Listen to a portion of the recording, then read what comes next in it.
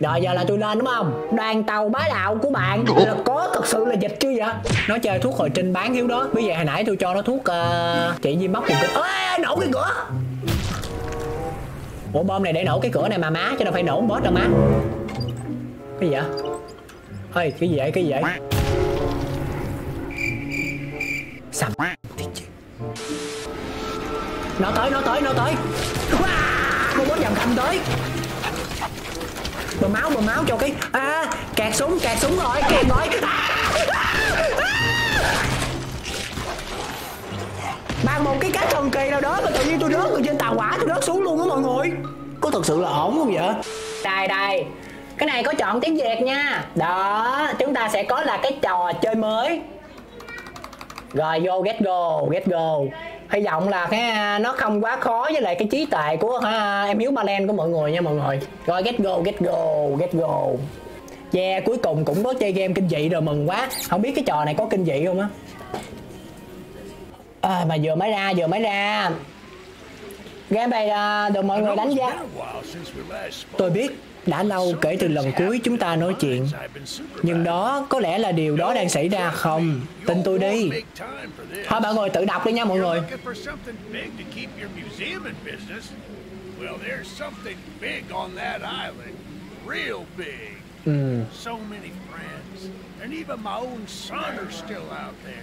If anyone can bring this thing down, it's you.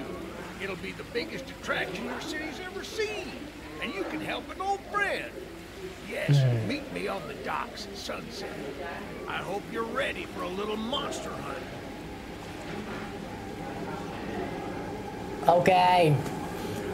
Hình như cái ông này là cái hình như theo cái lời thoại thì thấy là ông này đang cần tiền để duy trì bảo tàng, và ổng là một nhà đi khảo cổ, và tại đây có một cái gì đó bí mật rất là lớn. Nó mới đưa cho tôi thấy cái hình của con quái vật á. Charles, nửa tàu hỏa nửa nhện khổng lồ đến từ địa ngục.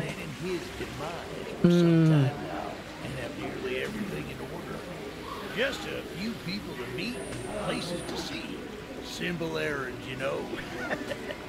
Yes, sir. Welcome to Aranero, the island where miners dig their own graves.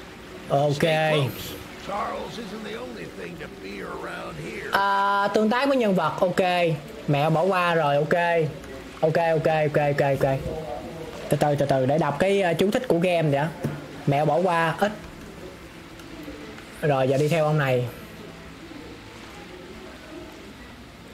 Nói chuyện với ổng. Đây. Có một nhà kho xe lửa trên đỉnh đồi. Ok.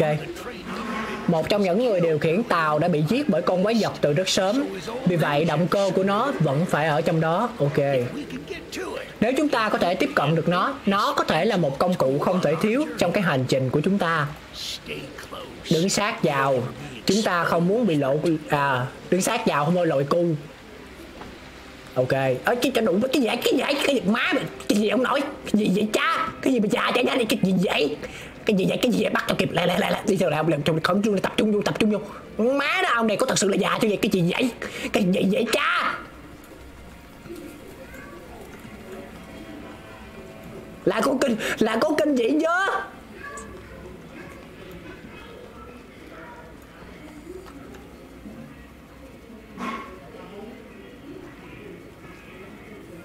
Rồi cái gì đây ông nội?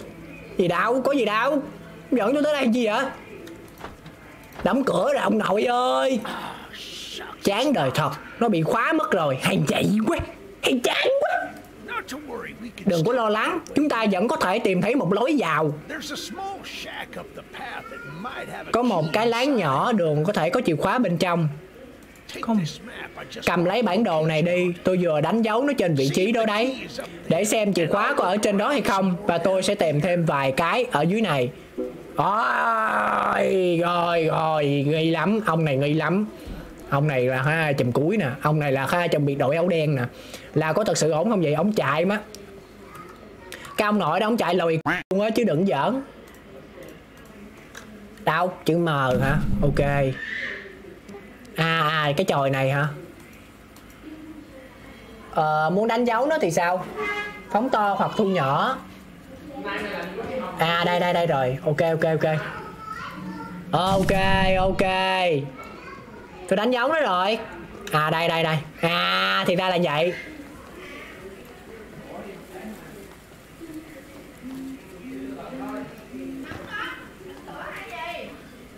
Đây nè, chìa khóa nè. Mở cửa. Ok. Cũng không khó, game cũng không khó. Xem các vật phẩm mà bạn đã thu thập được bằng cách là bấm Y lớn hoặc Y ngắn hoặc Y dài. Là rốt cuộc là vẫn Y đúng không? Nó mệt quá, hay ra dẻ quá.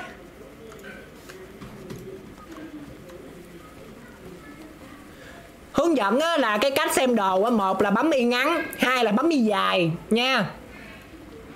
Làm theo hướng dẫn nha. Có vẻ như anh đã tìm được nó. Mở cái cánh cửa đó ra và dẫn đường đi. Ok. Ghê.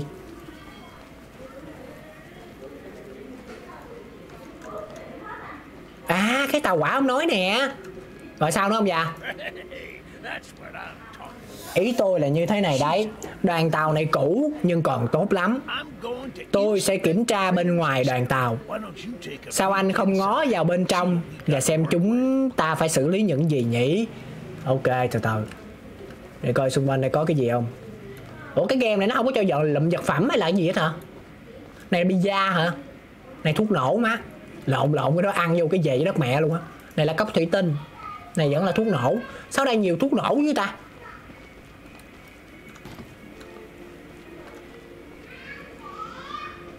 Rồi giờ là tôi lên đúng không? Đoàn tàu bá đạo của bạn là có thật sự là dịch chưa vậy? Sử dụng nó để đi quanh đảo nhanh chóng. Một thứ vũ khí và lá chắn để chống lại kẻ địch của bạn. Điểm hồi sinh của bạn nếu có sự cố xảy ra. Tương tác với các vật phẩm xung quanh buồng lái để tìm hiểu về cách sử dụng của chúng. À cái này là đi lùi, cái này là đi lên, cái này là chắc cái này là cái gì á? Cái này là đi ngang hả? Hay sao? Tàu hỏa đi ngang chết hay gì mà ai dừng à? Nâng cấp cái máu của đoàn tàu, tốc độ cấp. À cái này là tốc độ tiến và lùi đi nhanh hơn á, sát thương bắn. Cái này là giảm sát thương của đoàn tàu mà nhân vật nhận phải. Vậy lấy tốc độ chứ, này phải lấy tốc độ, đã là tàu mà. Ồ tàu này có súng mọi người.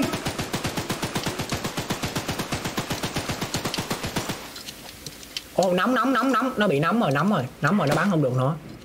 À là phải bắn từ từ, bắn nhanh quá nó nóng. Ok.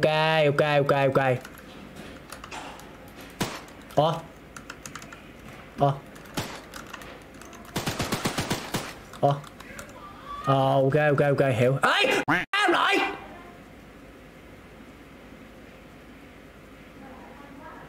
Gì đây? Bên ngoài hơi thô ráp, nhưng có vẻ bên ngoài hơi thô ráp. Ông này có thật sự là ông đang diễn tả của đoàn tàu không vậy? Khẩu súng anh đang nhìn thấy không có ở đây khi tôi được sơ tán khỏi hòn đảo, nhưng có vẻ dùng nó sẽ hay đấy. Ông này cười ghê quá. Chúng ta có thể dùng nó để đốt Chiles và hạ sát nó trước khi nó kịp tới chúng ta. Ok. Bạn đã sẵn sàng lái thử thứ này chưa? Rồi ok. Đụng luôn hả? Đúng.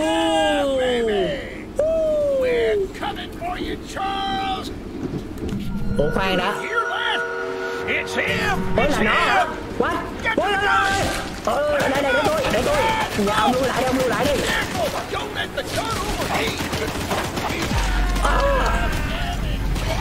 Bắn vào đầu của ơi ông già té rồi mọi người. Nóng quá. Chết ông già rồi.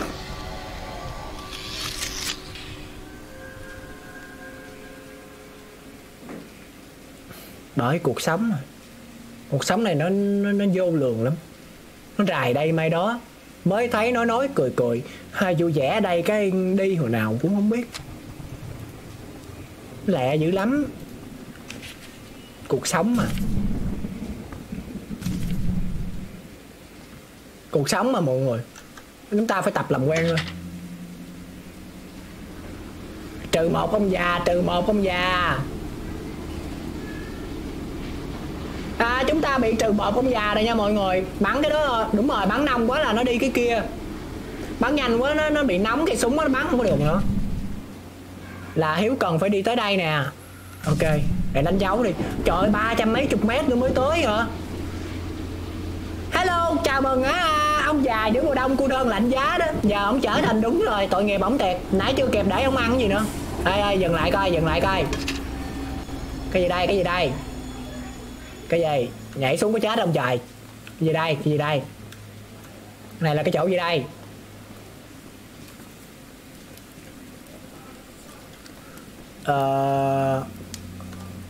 Ủa không có gì hết hả? Cái này chỉ là cái chỗ game không thực tế.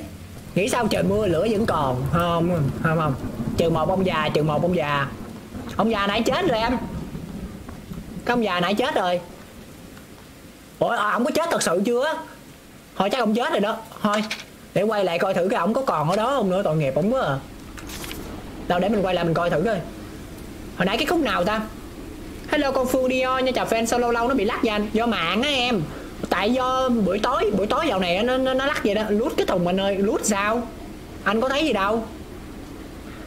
Ông già chết rồi. Ông già này chết ở đây nè, hết rồi, không còn ông già nữa. Làm gì còn ông già nào ở đây nữa má. Ông già đã đi rồi. Cái ông đó chết là do ông chưa nạp lần đầu á má. Game này chơi sao em Hiếu? Em cũng chưa biết nữa. Mình cứ đi theo cái cốt truyện của game đi, là lát nữa là mình biết là game nó sao à.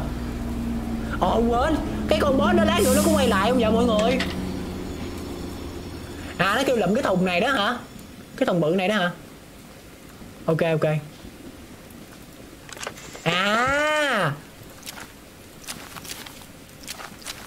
Ủa tôi lụm được cái gì vậy mọi người? Đồng nát. Cái đồng nát là cái để nâng cấp điểm kỹ năng đúng không? Trên đây nè. Ok, thank you mọi người. Đây. Ơi, mỗi một cái vậy là nâng cấp là từ 3 tới 5 đồng nát à. Vậy nâng được có 2 điểm mà. Thôi get go. Đi tiếp. Đi tiếp mọi người, đi tiếp. Mà còn giờ đi đâu thì không biết. Để mình nhìn bản đồ nhỏ coi là nó có cái điểm nào không đó. Cái NPC. Ở cái game này có NPC nữa hả? Chuyển đường ray. Từ từ để đọc cái.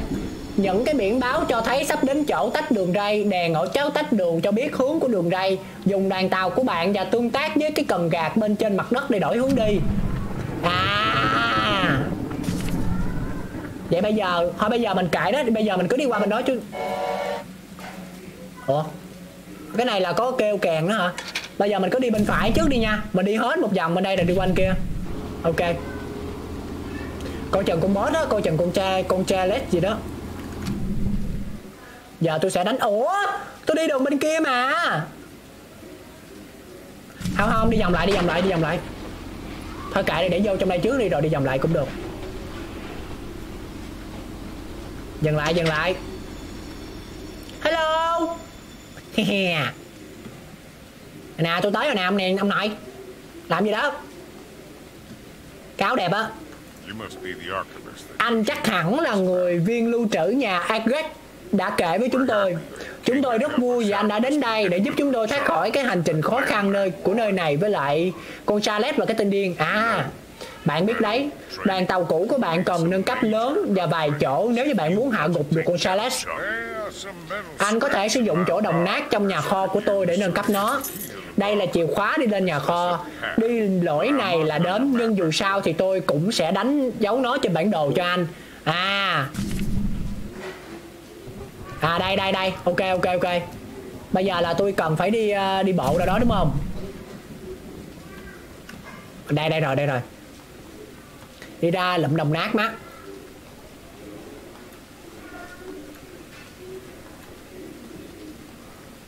Cái game nó chạy nhanh như vậy mọi người. Chào con Nguyễn Thị Kiều, hello em. Hello bạn Hồ Bảo nhé, chào fan. Choo-Choo Charlotte tên game ạ. Chắc vậy, đúng rồi, game này tên là Choo-Choo Charlotte. Tại do Hiếu đang ghi bình luận cái trận World Cup nên là Hiếu muốn ghi tên game cho mọi người. Nhưng mà Hiếu có để tên game ở trong cái phần livestream rồi đó. Game này mới ra thôi, Hiếu cũng không biết gì về game này hết.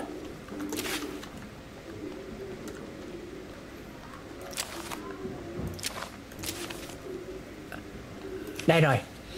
Mặc dù Eugene đã hứa là sẽ gửi cứu viện khi anh ta đến với lại đất liền, nhưng tôi vừa mới nhận ra rằng anh ta chưa bao giờ đề cập đến việc liệu mình có thể trở lại hay không.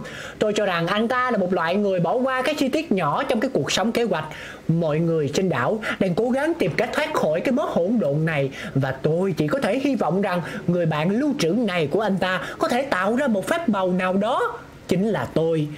Tôi không quan tâm họ đã làm những cái điều gì kỳ lạ trước đây, hay họ sử dụng phương pháp gì đó, miễn là cuối cùng Chalice bị tiêu diệt. Hầu hết mọi người xung quanh đây đều muốn như vậy, nhưng sau đó những kẻ điên muốn cứ để nó như vậy. Cái gã Warren chết tiệt đó dường như mất trí rồi.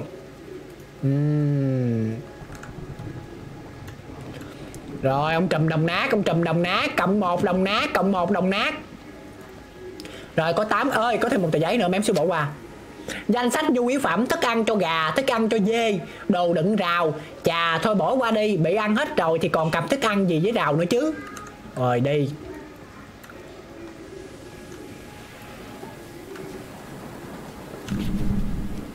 Vậy là xong rồi đúng không? Lượm hết đồng nát rồi đúng không? Có nhà kho này có phía sau hay là đằng trước gì nữa không? Hết rồi đúng không?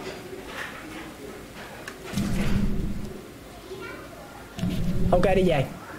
Về.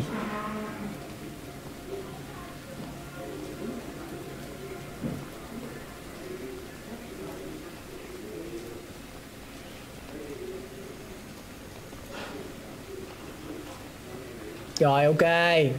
À vậy là cái này là muốn mạnh á, là phải đi lụm đồng nát nè, đi lụm mấy cái này nè. Thôi bây giờ Hiếu quay xe lại đi nha, tại bên dưới này nhiều cái NPC hơn, ở trên đây thì không có, mình lưu xe lại đi. Giờ tôi đánh dấu lại cái đường tàu này, xong có tôi chuyển đường ray đi qua bên kia. Hello con Nguyễn Tâm Đoan nha, vẫn còn mà Hiếu có thấy cái nào đâu. Ông già kia chờ Hiếu tới nói chuyện chắc trầm cảm con mẹ nó rồi. Là ông già nào trời? Game giả lập lụm ve chai 4/7, 3 đồng nát. Ôi cái cấp 2 nâng không nổi luôn á. Sao hồi nãy không quay lại cứu ông già? Có biết cái gì đâu. Có biết cái gì đâu má. Ông già đó ông chết rồi. Nè cái chỗ nãy ông già. Ủa không. Ủa đâu? Xích lên miếng nữa.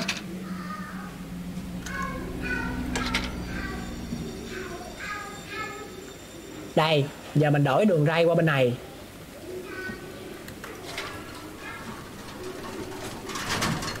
Ok, nó chuyển đường ray rồi, đi. Quẹo trái. Ôi, què gì vậy? À, quẹo phải, đúng rồi. Xin lỗi mọi người, tôi bị lộn.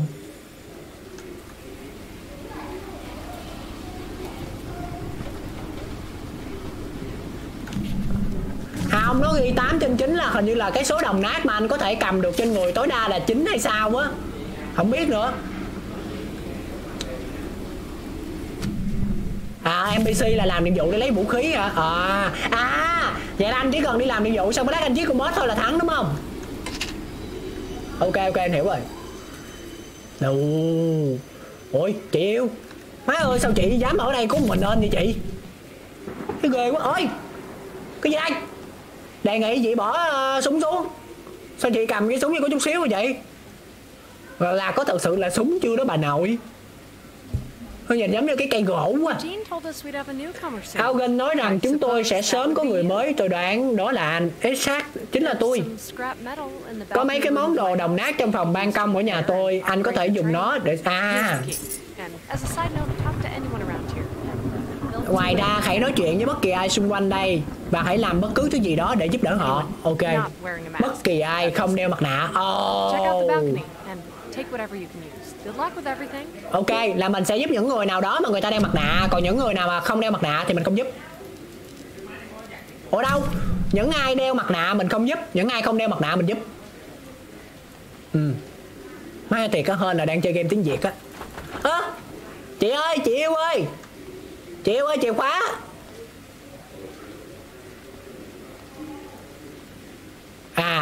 Trời bà nội đi, sao bà không nói cái này là có lầu nữa, mệt ghê á.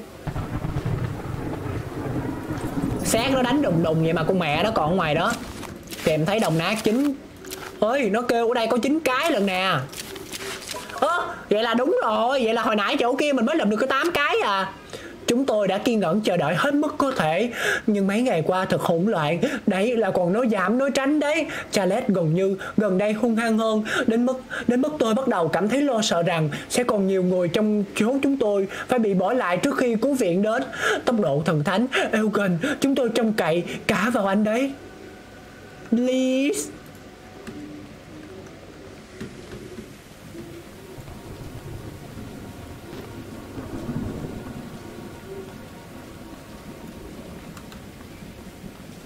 Đi nâng cấp.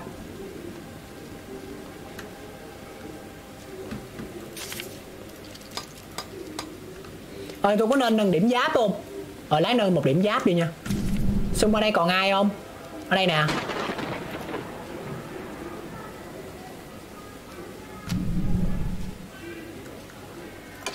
Bye bye chị nha chị ơi, bye bye.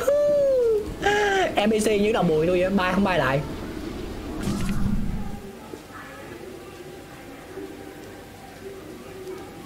Nhiệm vụ này là nhiệm vụ bắt buộc nè. Nhiệm vụ vũ khí là nhiệm vụ màu đỏ.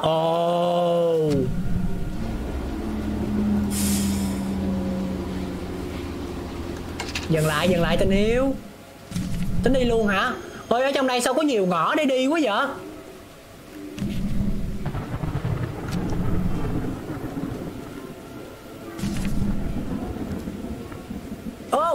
Hình như tôi chạy qua cái ông kia rồi. Mọi người. Để lát tôi quay lại cho kiếm ông. Hello ông. Nghe này nhóc, tôi biết được gọi là một cái tay thợ săn quái vật hàng đầu, nhưng cậu không thể khiến tôi tôn trọng nếu như cậu không làm gì đó có ích đâu. Một trong những tên côn đồ của Warren đã ném một cái chiếc gương bị khóa vào sân đêm qua, và sau khi đập nó ra bây giờ tôi đã chẳng thu thập được gì ngoài một cái đống mồ hôi, một tủ mồ côi. Ok. Ok, đi làm nhiệm vụ tiếp. Ở đây đúng không? Trời ơi, mấy cái cơ bản vậy mà không biết làm, mẹ đó. Vậy sống chi cho đời cho nó cực khổ vậy. Là đi ngang mấy cái chỗ này cũng có đồng nát hả? Vậy là mình phải không được bỏ qua mấy cái điểm nhỏ nhỏ luôn á. Đây, đồng nát vẫn còn nè. Vậy tôi đi dạo nhà ổng nha.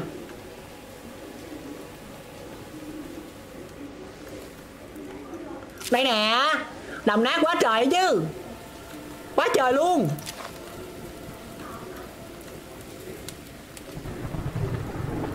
Ok, lụm càng nhiều càng tốt, lát nữa đại chiến con boss. Cái đường này hả? Dễ mà. Không dễ nha.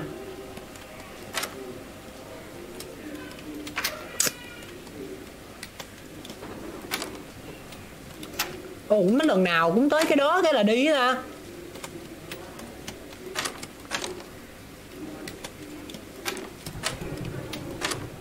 Ok, nice try. Đồng nát, con nhện, bia đá cổ đại, một tấm bia đá rất cũ nổi bật với những hình vẽ kỳ lạ. Nó vẽ cái hình mấy cái con người đang tấn công một con nhện nè. Cái con Charles là nửa tàu hỏa nửa con nhện đúng không? Sống lên đây được hả? Lên được thôi. Về nha. Giờ đi quay trở về nha. Hết rồi. Vẫn còn đồng nát xung quanh đây. Rồi thôi đi về á. Về lại cái tàu. Coi chừng con nhện nó quay lại ra anh Hiếu. Ok, thank you. Arigato.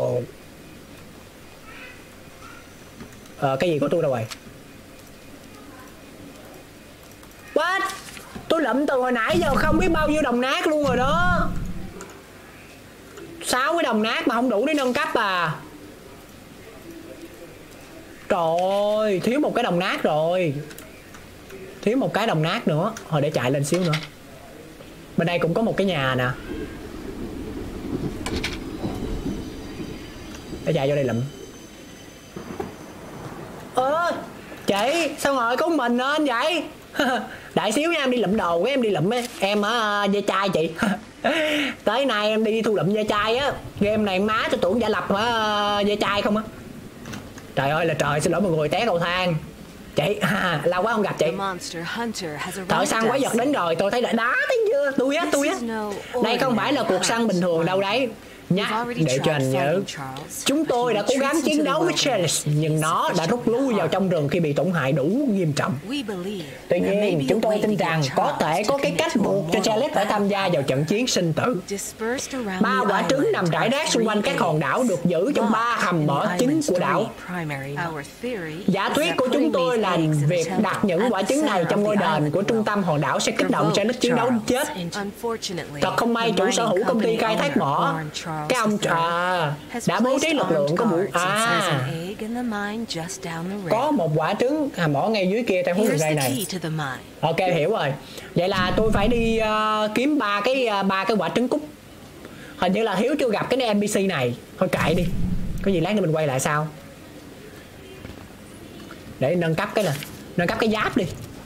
Rồi ok, tôi nâng cấp giáp 2 điểm giáp đi.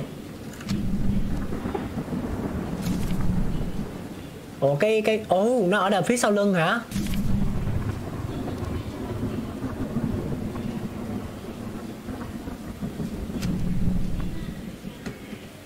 Lui lại. Chị đẹp nói là có một cái hầm mỏ ở đó.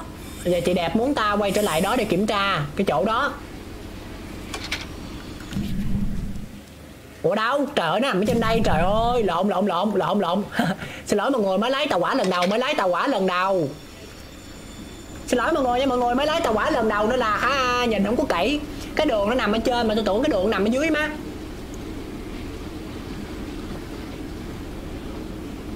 Ở đó, trên đó có nhà. Dừng lại. Cái bà chị kia nói là phải giúp đỡ nhiều người nhất có thể.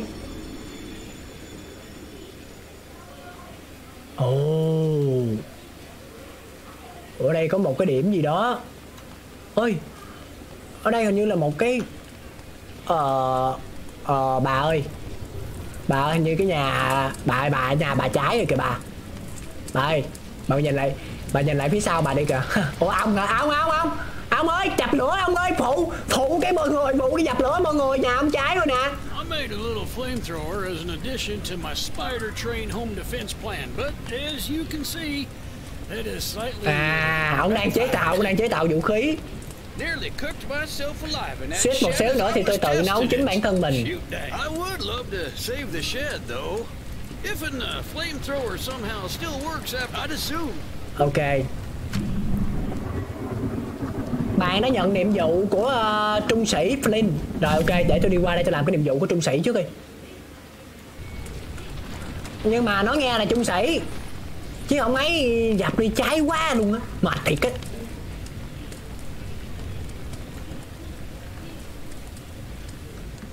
Vậy là tôi cần làm gì ở đây?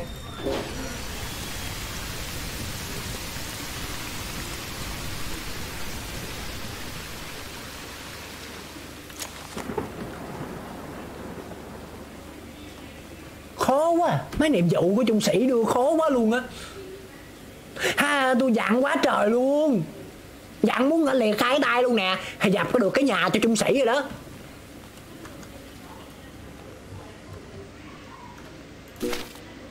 Đã thêm thùng sơn cam vào đàn tàu của bạn, sử dụng để tùy chỉnh màu sắc cho đồ. Cái tàu tôi được sơn, Rồi mày đi rồi con Charles ơi, mày đi.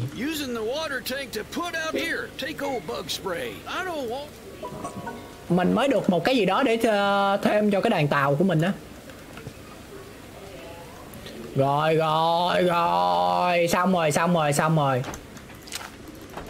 Cái con Charles gì đó nó chết rồi. Ủa, cái chìa khóa này không phải mở cái này không phải chìa khóa này để mở cái kia. Ở bên đây vẫn còn đường để đi nè. Bên đây đang là ở đâu vậy? Một cái địa điểm nào đó gần biển. Và xung quanh đây không có ai hết. Nếu mà không có ai vậy sao nó mở cái cửa này ra ở đây ta? Thôi đi về nha. Ở đây chắc không có ai đâu mọi người, ghê quá à. Thôi đi về. Về cái đàn tàu.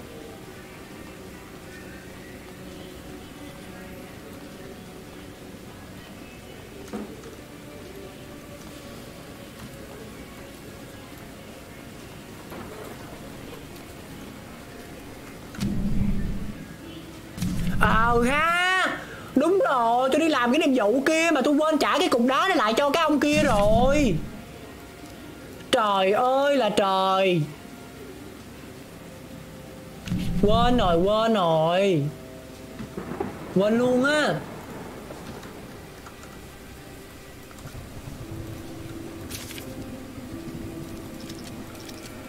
Ok, nâng máu cho đoàn tàu lên 100% máu. Tàu màu cam thôi, lấy tàu màu đỏ được không?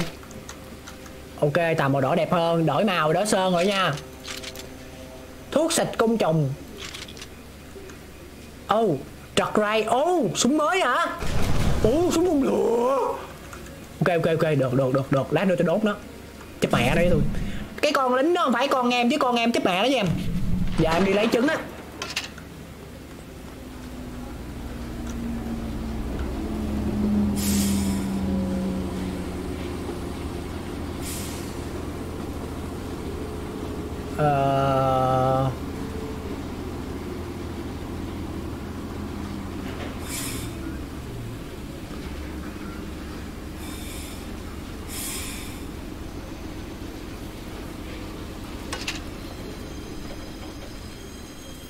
Rồi là mình phải đi vô trong đó rồi.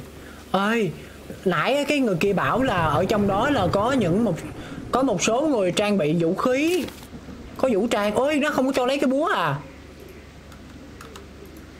Nó không có cho tôi lấy theo cái búa đó. Hết rồi, vô thôi. Trời, bầu trời sao nhìn âm u quá vậy?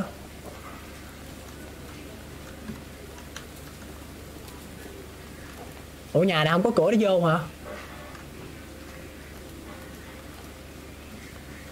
Phải có cửa để vô chứ má, chứ không có cửa vô xây nhà làm chi? Má tao chạy vòng vòng cái nhà đó tao lấy được một cái đồng nát. Sao tao đi lụm ve chai, cuộc đời tao khổ quá.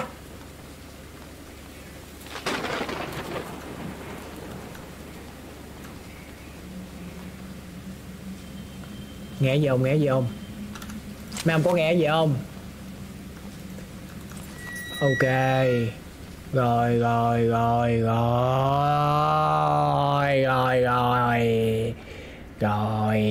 Game kinh dị mà tự nhiên nó im ngang vậy là rồi.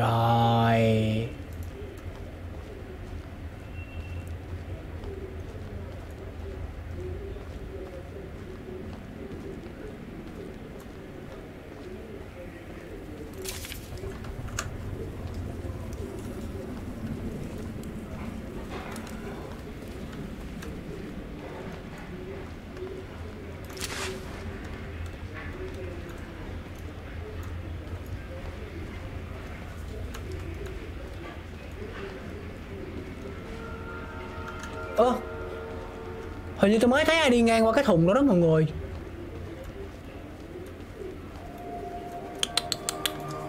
Có nhạc là có tiền, có nhạc là có tiền. Ai da, ấy quên. Ai da.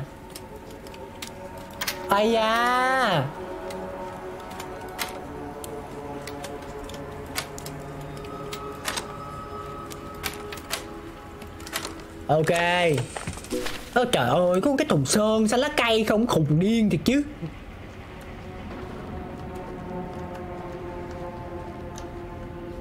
Rồi lạc đường luôn rồi mọi người. Chết mẹ, lạc luôn rồi. Để tôi binh cái tàu tôi đi nha, để lát có gì nữa tôi biết đường tôi chạy ra.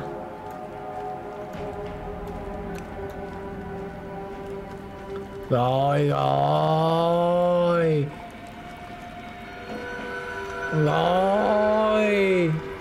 Là có kinh dị chưa? Sao có nhạc không vậy? Ôi, ai đó mới đi trước mặt tôi luôn kìa.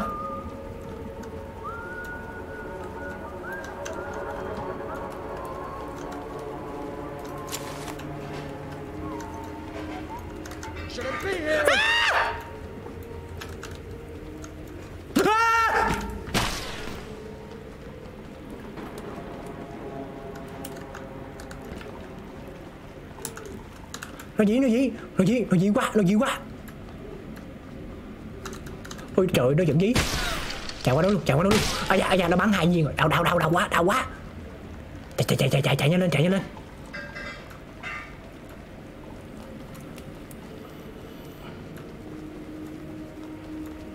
Lấy cái trứng, lấy cái trứng, cái trứng.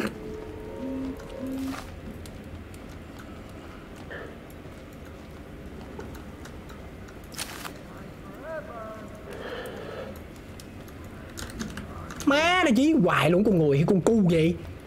Nó đeo mặt nạ mà sao nó thấy đường nó dí hết trời.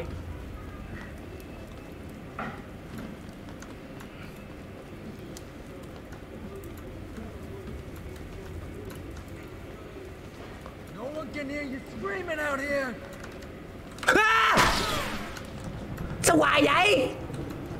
Rồi cái ngõ ra đâu rồi?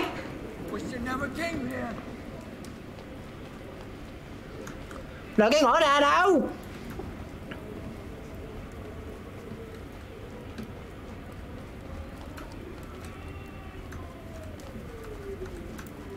Trời ơi, là trời bên này nữa hả? Trời ơi. Chạy lên, nó bắn á.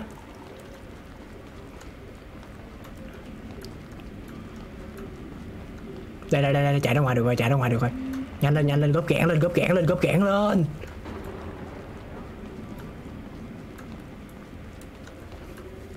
Ok, tôi ra được rồi mọi người, tôi ra được rồi.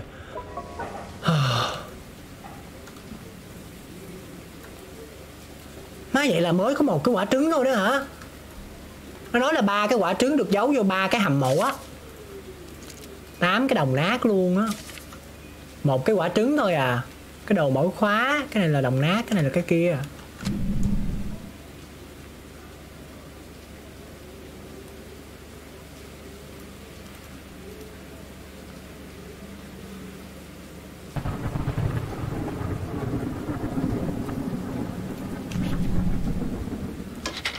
Sáu 600 mét nữa hả? Sao quá vậy?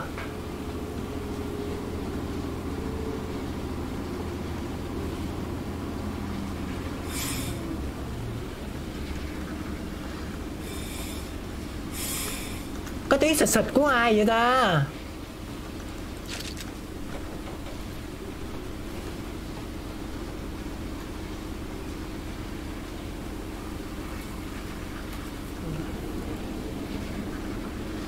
Nhìn hai bên đường á để đừng có bỏ lỡ bất kỳ một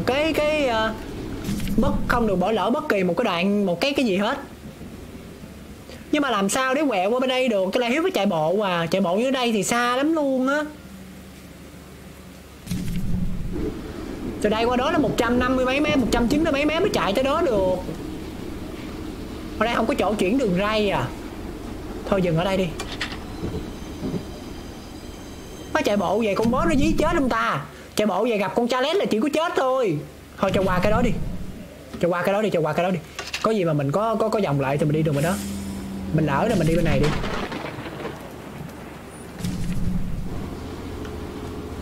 Dừng lại anh bạn. Dừng ở đây, để lát mình đi qua bên đây, đúng không? Mình sẽ đi qua cái con đường bên này hả?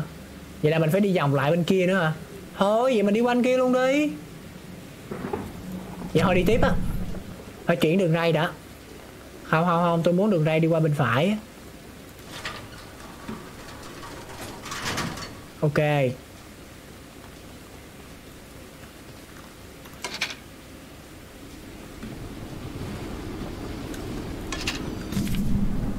Ôi cái này phải chạy bộ xuống rồi.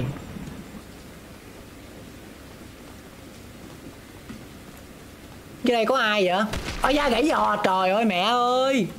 Đi nhanh quá gãy giò nha mọi người.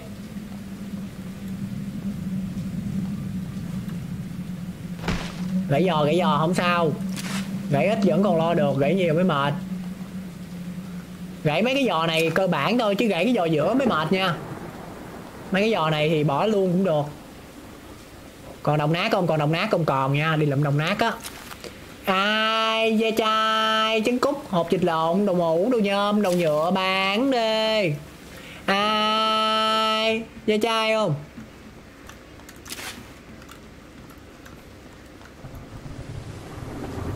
Da chai không ông dạ? Ủa đi đâu hả? Đi đâu giữa trời đông cô đơn lạnh giá vậy?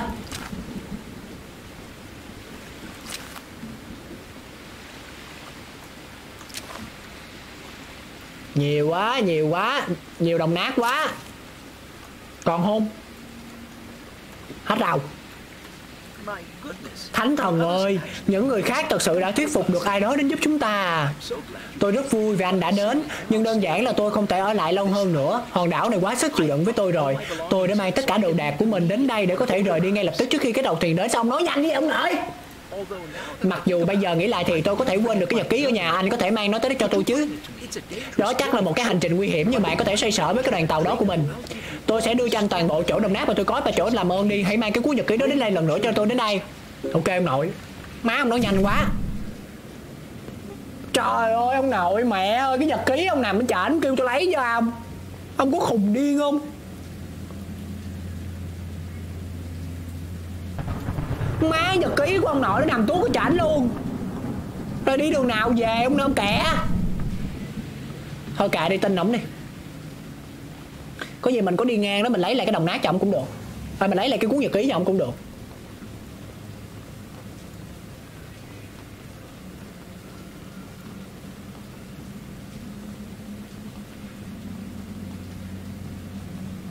Con Charles tới là có nhạc lên liền đó. Nếu nghe rồi. Đó. Nhạc tới. Rồi có nhạc có đêm. Có nhạc là có tiền. Nó tới đúng không?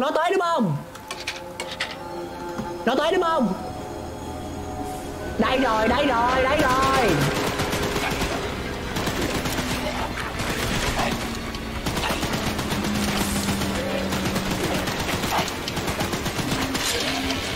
Chết mẹ, hết súng rồi, hết đạn rồi. À da, hết đạn rồi. Lạng đi.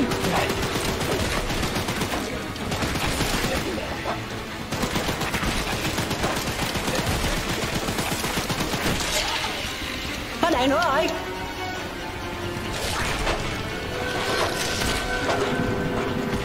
Ây da. Trật bánh trừ 2 đồng nát. Ôi trời. Sao trong game này nó lấy cái đồng nát để ra nó quy đổi gì trời. Trời ơi là trời. Cái gì kỳ vậy? Trong đây là nó lấy đồng nát để nó quy đổi hay đổi súng? Ủa đổi quên. Mình có súng phun lửa mà. Trời ơi là trời, quên ha.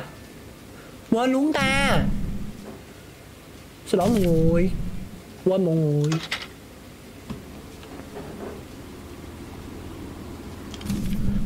Quên mọi người ơi, Hiếu quên mọi người ơi.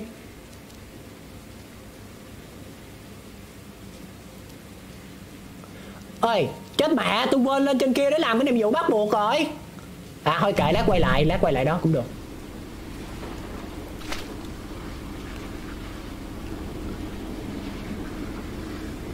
Nếu anh không thể chơi nó thì cứ chạy vào nhà mà trốn. Ồ, ok em, thank you. Đã bắn chết mẹ nó luôn chưa đó. Quên ăn không có quên, nhưng mà đổi súng thì quên. Được chưa? Xin lỗi được chưa? Hello. Say, you're that monster hunter. I must know. Do you have any experience with ghosts? Anh đã có từng kinh nghiệm xử lý đủ ma chưa? Ai đó hay cái gì đó đã ghim chính xác 16 bức vẽ lên một cái cột đèn trên bãi đá vào mỗi đêm. 16 bức vẽ hả? Tôi luôn gom chúng lại rồi đốt, nhưng khi tìm kiếm chúng vào đêm qua tôi bắt đầu nghe thấy những tiếng động kỳ lạ và thấy những thứ kỳ lạ. Rồi xong.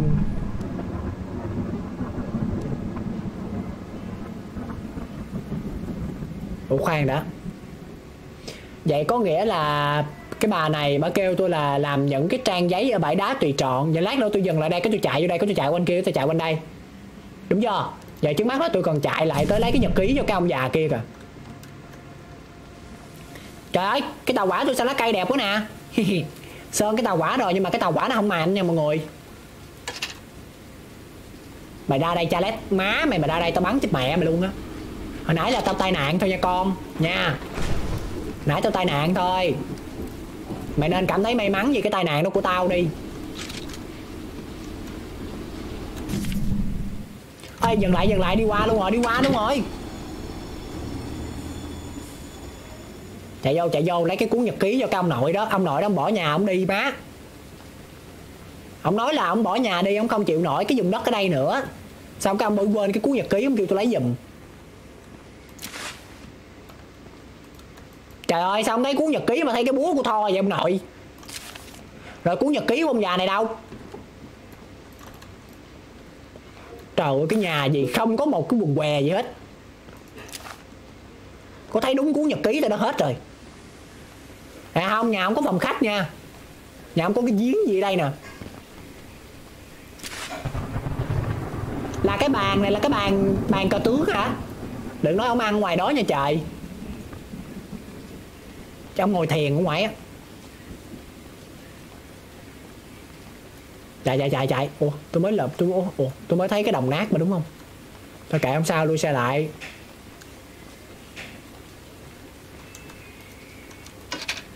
Bây giờ là chúng ta đi lùi nha mọi người.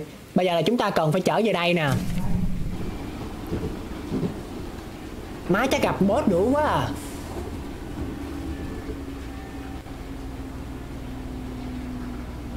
Hôm nay chắc gặp boss nữa đó. Cái nhà này là cái nhà của chị đẹp hồi nãy đúng không? Ủa phải không ta? Đúng rồi, nhà của chị đẹp hồi nãy. Rồi đi. Đúng rồi.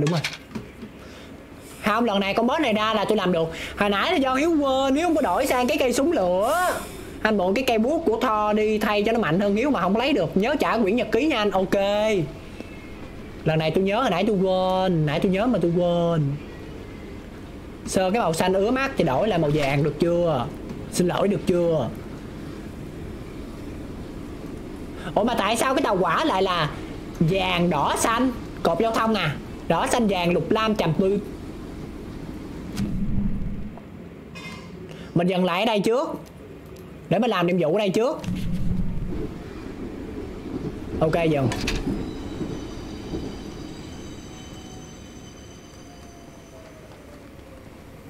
Mình sẽ làm nhiệm vụ gì đó đây trước nè. Cái nhiệm vụ của cái bài gì đó ba kêu á.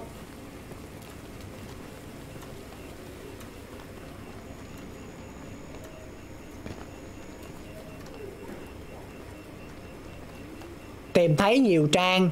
À là mình tìm thấy 8 trang à. À 1 trang. Đây. Ok. Cái tiếng gì vậy? Ủa cái tiếng gì vậy?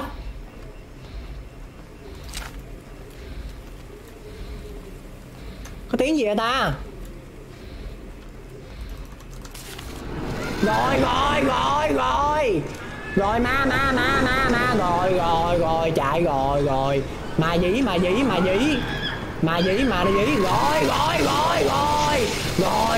lụm vẫn lụm được rồi.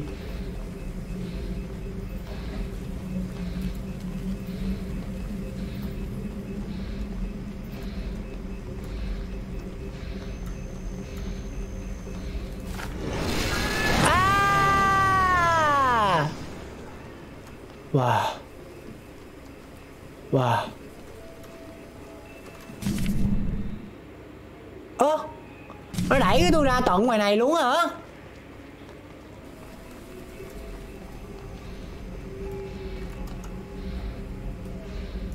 Mình lấy được 4 trang rồi.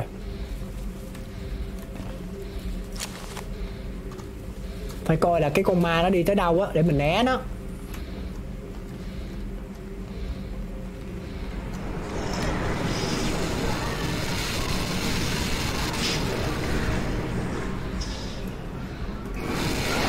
Má lại nữa rồi. Má nó đưa một cái một, nó đưa tôi ra cái bà này luôn. Bà nội mẹ đó. Giờ chạy bộ chắc trời chạy lòi cứt luôn quá. Thì cái không có làm gì cho đời hết, báo.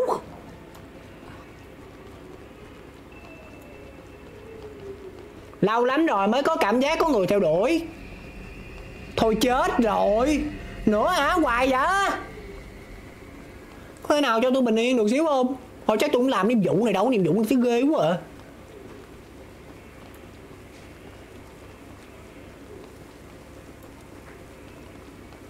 Nhiệm vụ này không giòn. 5 tờ rồi đáng đi, còn có 2 tờ nữa thôi, 3 tờ nữa thôi. 5 cộng 2 bằng 8, đúng chỉ có thể là Hiếu Ba Len. 8 trừ 5 bằng 2. Quý già ông dí hoài vậy ông nội.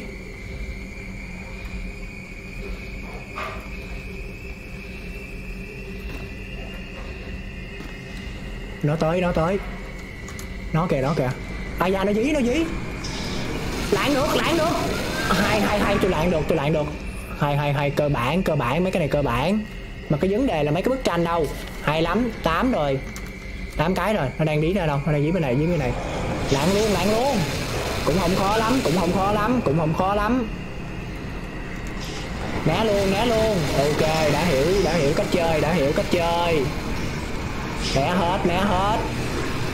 Né hết. Mấy cái cơ bản này tôi né luôn. Nó đang dí tôi. Ok. Né hết. Né luôn. Né sạch hết. Né rồi, kẹt góc. Rồi. Nó khó vậy ta. 6 tờ rồi. Được. 2 tờ nữa. Giờ tôi phải xác định xem là cái tờ đó nó nằm ở đâu. Đây.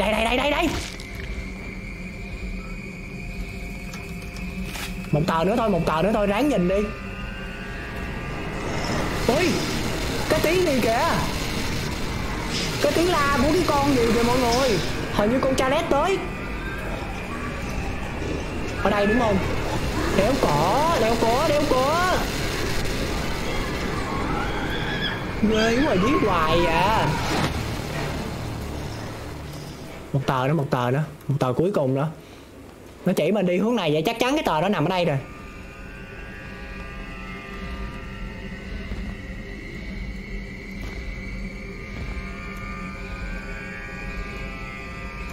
Nó qua từ bên kia chứ. Cái gì nó dí dễ vậy ta? Sao cái nhiệm vụ của mẹ này khó như vậy?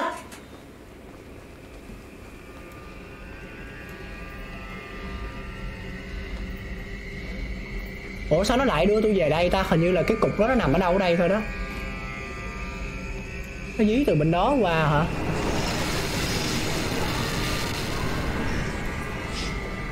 Ở đây đúng không? Không có hả?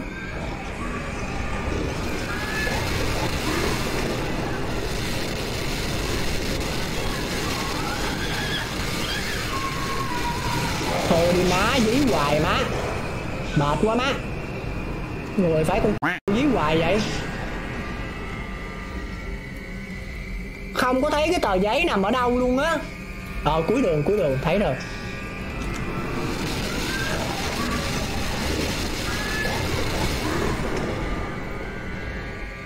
Cuối đường có một cây trụ điện.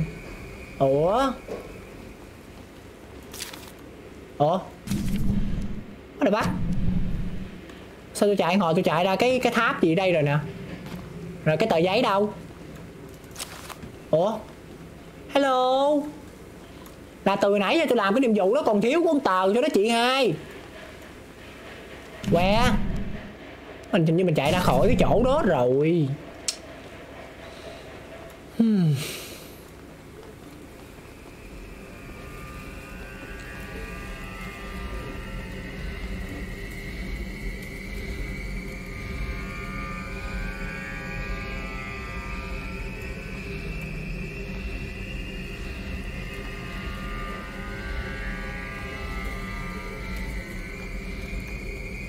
Đây rồi, mẹ nè. Lụm luôn đi chết cũng được. Ok nai sư. Ok. Ma nè. Báo không à. Giỏi báo đời báo đốm là hay. Chỉ có giỏi báo đời báo đốm là hay thôi.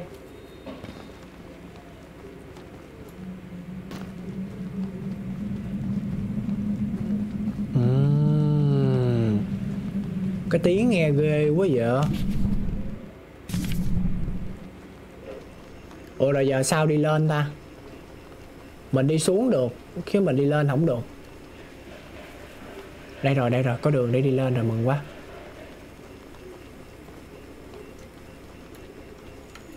Are you okay? Clap lap.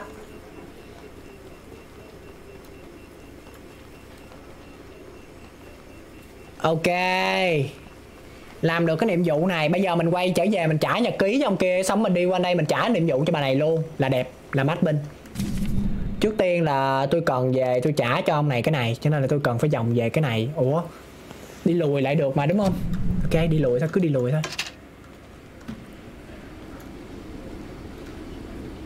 Chuẩn bị gặp boss nè, nó chuẩn bị quay lại nè. Mày quay lại đây, mày quay lại đây, tao bắn mày lùi luôn cái, mày quay lại đây. Nó đâu rồi? Em có luôn hả?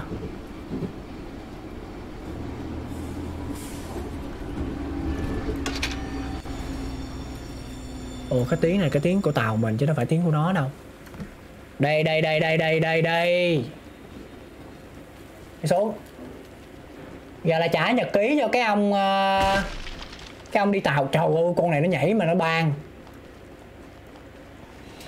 Đây ông già trả cuốn nhật ký, không biết ông cho bao nhiêu cuốn đồng nát nữa. Ê, không biết bao nhiêu ông cho bao nhiêu cái đồng nát nữa. Nè. Nhưng mà đây chỗ đồng nát tôi đã hứa. Trời ơi, 60 mấy cái đồng nát hả?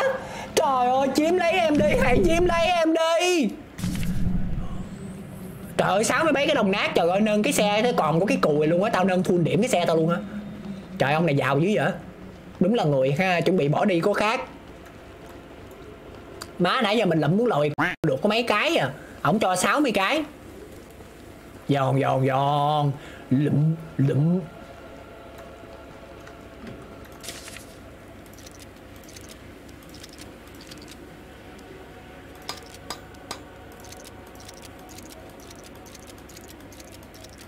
Ok. Get go. Rồi bây giờ mình sẽ đi trả nhiệm vụ cho cái bà quỷ này. Khoan đã nha. Đi thẳng lên rồi đi lui về. Tại mình còn phải có một cái nhiệm vụ bắt buộc ở trên đây nữa. Chứ nếu mà mình không có làm được cái nhiệm vụ đó là mình đi á. Ok. Cái nhiệm vụ này nó hơi lòng vòng nha. Sao dễ dãi vậy? Nếu không sao, nó chỉ cần nó cho tôi cái đó là được. Lên máu cái nếu lên rồi. Nãy tôi cũng chừa điểm để tôi nâng máu mà. Giờ tôi đưa cho cái bà. Mình quên tìm cái trứng rồi mọi người. Hồi nãy giờ mình mới tìm được một cái trứng không mà còn 2 cái nữa. 2 cái ở đâu nữa thì vẫn chưa biết. Hình như là một cái màu xanh ở trên đó với lại một cái. À, 2 cái đó ở cuối đường rồi. Ok. Trả cái nhiệm vụ này lại xong cái là mình đi qua bên kia mình làm cái nhiệm vụ kia. Cái mình làm cái kia nữa là được rồi. Ok. Echo.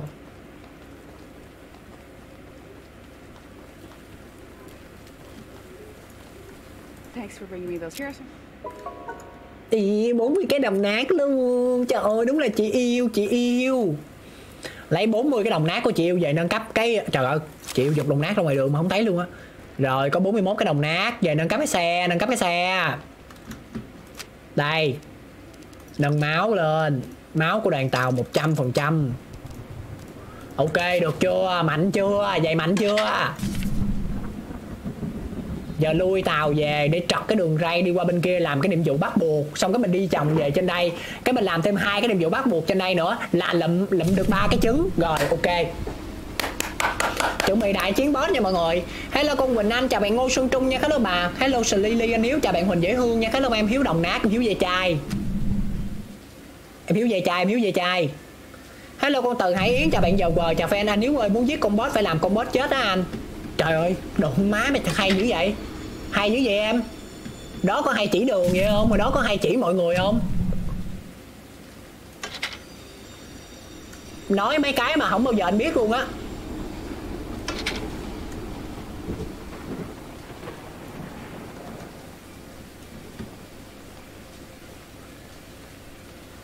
Ủa?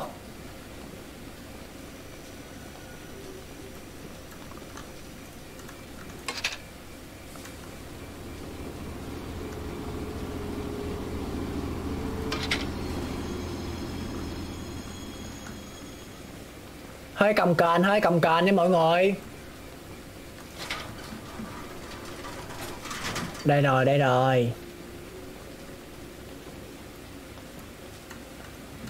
Đi. Bây giờ chúng ta sẽ đi qua tới trên đây. Hello cô Nguyễn Bảo nha, chào fan giết boss đi anh đầy đủ hết các thiết bị rồi đó. Sẵn làm cái quét súng đi Hiếu. Rồi Hiếu làm cái nhiệm vụ cái quét súng rồi. Nó cho cây súng phun lửa.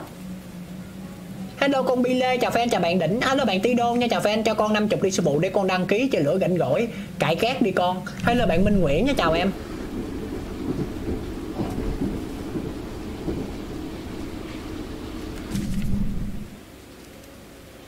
À cái nhiệm vụ vũ khí trên này nữa hả? Sao có nhiều nhiệm vụ vũ khí quá vậy?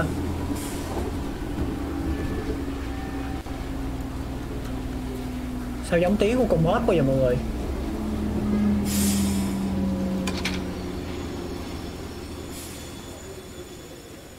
Không, cái tiếng đó không phải tiếng của con boss hết hồn á.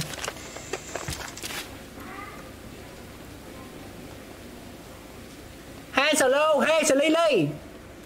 Paul asked me to design. I've been now that while I'm Ok, ông này sẽ cho mình cái nhiệm vụ vũ khí.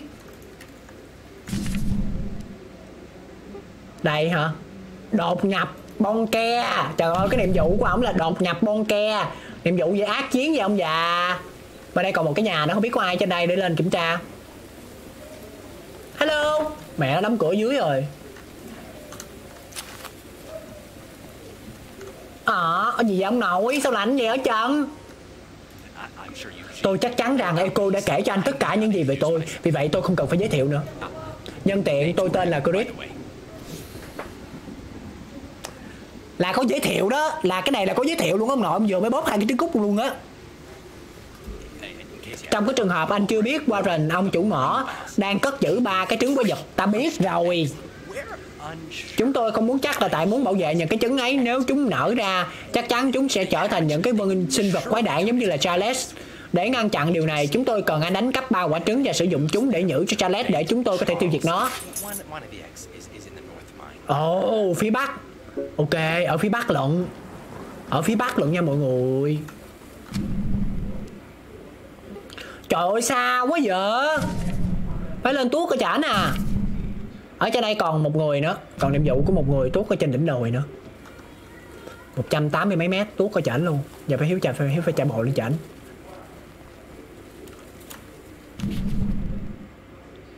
Ok không sao.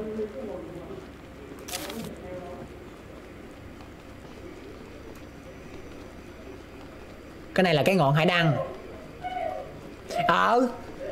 Hồi nãy mình lấy được một cái trứng của con Charles rồi đúng không? Mình gắn thêm 2 cái trứng mình nữa đủ 3 cái trứng của Charles. Giòn không? Đang gặp Charles bú cung nó đi anh không có được á, nó nhện em. Trời cái bà đó hình như bà bị một mắt. Rồi cái đường vô của cái nhà này đâu? Ôi cô này bị bắt cóc hả? Eo ơi. À không. Bị gì vậy chị yêu? Té hả? Trời ơi là trời. Xong nói. Chúng ta chưa từng gặp nhau nhưng tôi đã được nghe kể rất nhiều về việc anh tới đây để giúp chúng tôi. Tôi có một chuyện muốn nhờ, cái cầu dao bên ngọn hải đăng cần được thay thế. Gần đây tôi đã bị Celeste tấn công vì vậy tôi không thể tự mình làm được điều đó. Nếu anh đi lấy chúng và sửa ngọn hải đăng tôi có thể thử ra hiệu cho những con tàu đi qua đến giúp chúng ta. Lúc nào anh xong việc tôi có vài món đồng nát không dùng đến để cho anh đấy. Ok. Giờ mình đi sửa cái đèn của ngọn hải đăng. Ok.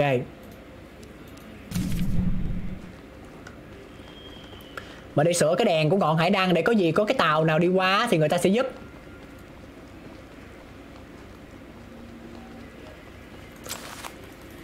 Cô không biết là cái bà đó bà làm gì mà bà trật giò nữa, cho bà gác lên giò lên cần cổ người ta. Ủa là ở đây mà. Rồi sửa mẹ vậy đây má. À cuối đường.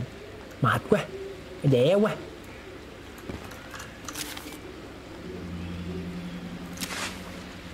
Ủa đâu có đâu, ngọn hải đăng ở đây mà. Ơi tính ra là nãy tôi đứng ngay đó luôn á. Ở đây. Đây.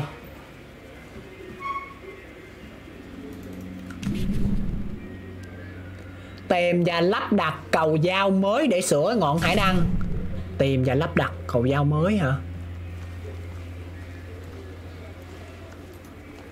Đây nè má. Mệt ghê luôn á.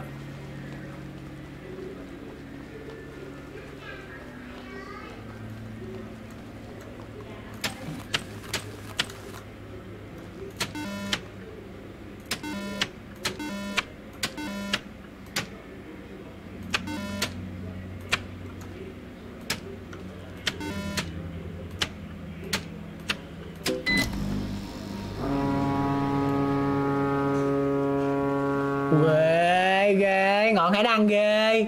Ok, ê, sao tôi thấy tôi trở thành người tốt ở trong cái bản xứ này quá. Chị, em làm xong rồi đó chị. Sẽ làm tăng cơ hội bị phát hiện của chúng ta. Chết con nhỏ này báo nữa rồi. Nó kêu là hả, rồi xong bị lính nó dí nè, chuẩn bị boss nó dí nè. Báo không mà ăn rồi báo.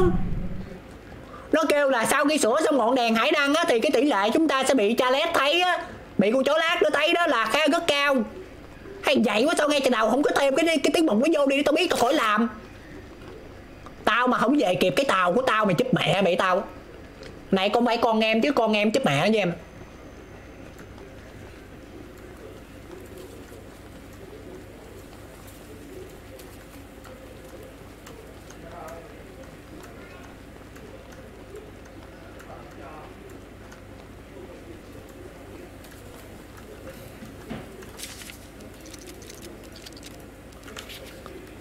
Sơn cái xe màu vàng đi nha cho nó đẹp. Thôi sao màu xanh lá cây đi. Ok. Rồi giờ mình đi như bình thường thôi, để mình về bên kia. Lát nữa nhớ tôi nhắc tôi làm này á, làm cái nhiệm vụ đột nhập bông ke. Ok, get go, get go.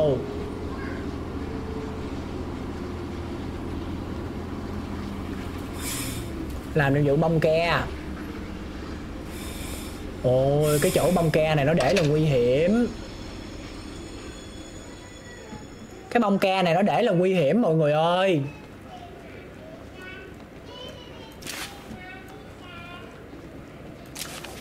Ôi, tôi lượm được thuốc nổ kìa. Một gói thuốc nổ hẹn giờ chưa sử dụng, nó có thể hữu ích ở đâu đó quanh đây. Ở đâu đó quanh đây hả? Ok. Đột nhập bon ke, đột nhập bon ke. Ơi, tôi mới thấy cái chỗ nào có màu xanh lá cây kìa. Cái ngọn đèn gì đó màu xanh lá cây đây nè. À, cái xe của tôi hả? Rồi, chị kêu tới. Chạy đi. Mày đâu? Mày chết mẹ mày, các bạn, không phải con tao, không phải con em, mấy con em chết mẹ với em. Em rút kinh nghiệm cho đợt trước mấy anh chị, em rút kinh nghiệm cho đợt trước.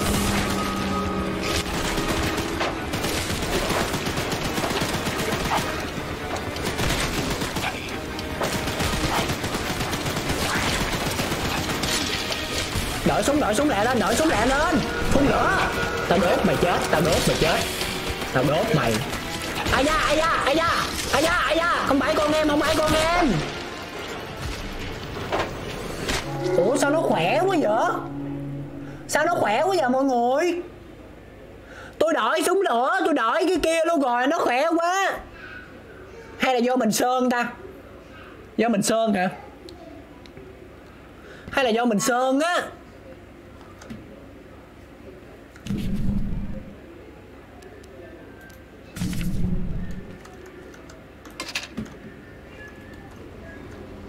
Do mình sơn cái xe, sao cái tàu hay sao? Hồi nãy sơn màu, hồi nãy sơn màu cam là thắng rồi.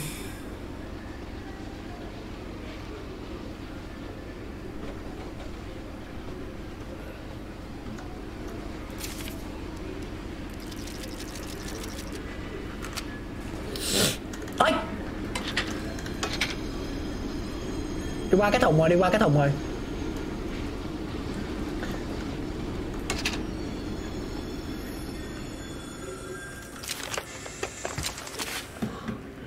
Bơm máu cho tàu, bơm máu cho tàu. Ơi có khi nào cái giờ nó ra thêm lần nữa không trời? Ra nữa chắc tôi cắn lưỡi luôn á. Đột nhập bon ke, đột nhập bon ke. Do ông dở mà ông bớt đủ thừa đi. Gì vậy trời? Hello fan Hiếu Leblanc nha, chào fan.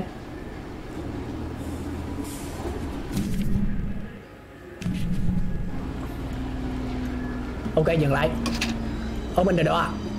Để tôi xuống, để tôi xuống, để tôi xuống, để tôi leo xuống, để tôi leo xuống. Vô vô, get go, get go. À là mình sử dụng súng phun lửa, mình làm cho nó đi chậm rồi mình sử dụng súng đúng không? Rồi ok ok ok, thank you. Chào cái coi ông già, chào con Tú Trân Thái, hello em. Nó chơi thuốc hồi trinh bán Hiếu đó. Bây giờ hồi nãy tôi cho nó thuốc chị Di móc dùng kính. Ê nổ cái cửa.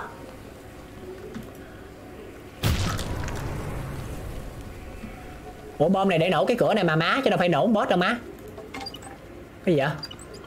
Ê cái gì vậy, cái gì vậy? Sầm.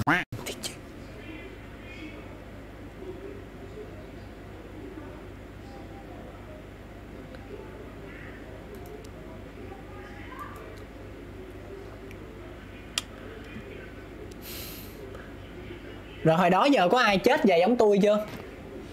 Là từ hồi trước giờ có ai bị chết vậy giống tôi chưa mọi người?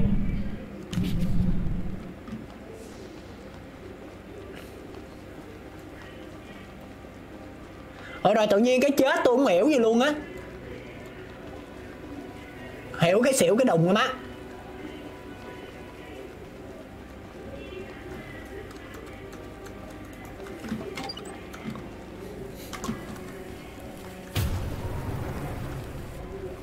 Ok được chưa?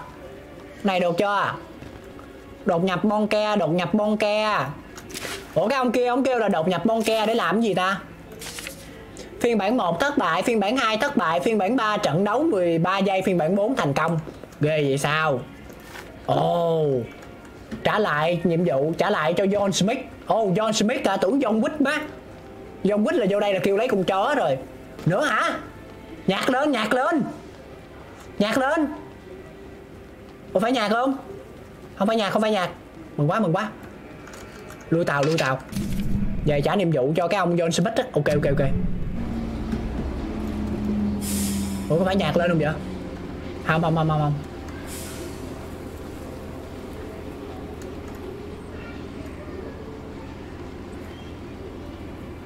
Rồi dừng lại, dừng lại. Hè hè, hello ông già. Ok, đưa cái súng này lẹ lên, gấp gãn lên. Rồi, rồi, rồi. Rồi. Súng bùng lỗ, bùng lỗ. Rồi, rồi, mày đi. Rồi, rồi, rồi, rồi. Mày chết mẹ mày rồi, rồi, rồi. Rồi, ok. Rồi, rồi luôn. Rồi luôn. Bùng lỗ, bùng lỗ, bùng lỗ. Chuẩn bị bùng lỗ, chuẩn bị bùng lỗ. Sơn cái xe đi. Sơn xe xanh lá cây đi nha. Ok, chuẩn bị bùng lỗ, chuẩn bị bùng lỗ.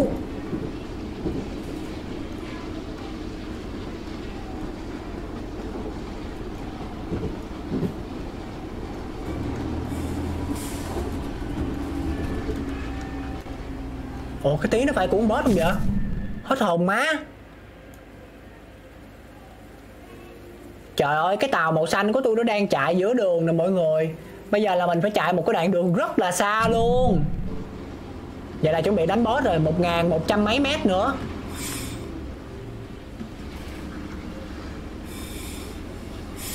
Để coi đọc cây súng này coi. Cây súng.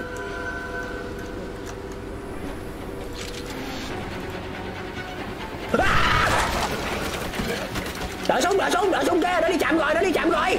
Đợi súng này bắn nó. Bắn.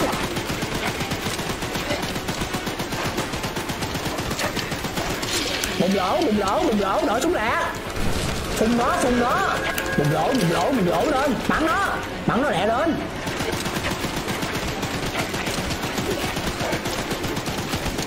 Đợi súng, đợi súng, đợi súng.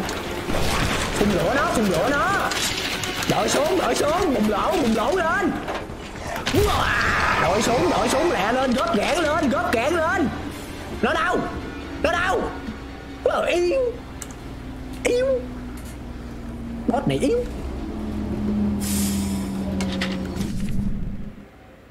Chết mẹ, nó làm một cái đi lạc đường rồi.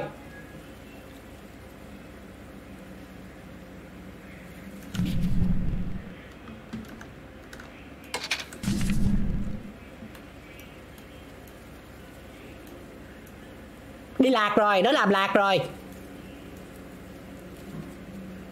Nó báo. Nó rất là báo. Dừng lại đây. Bây giờ mình đổi cái đường ray lại cho nó đi qua bên kia.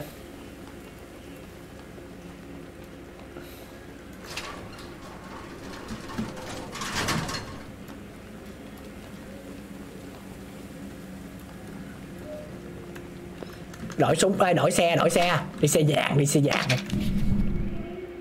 Bây giờ là nó sẽ quẹo qua bên đây đúng không? Cái nó đi đường này, cái nó đi lên trên kia. Cái mình làm vụ kia. Ủa? Sao nó đi ngược? Ủa sao nó cứ đi đường ngược đường này vậy? Trong khi là tôi muốn nó đi qua bên này mà. Đi qua bên trái. Bro.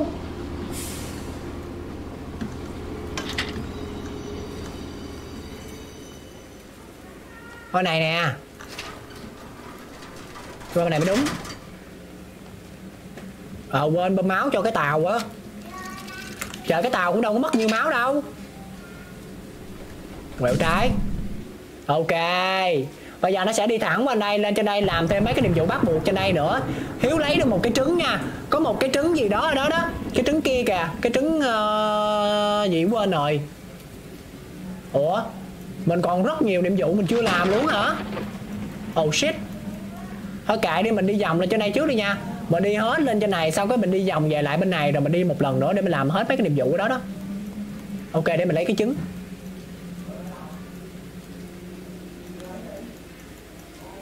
Ok. Bùng lỗ, bùng lỗ.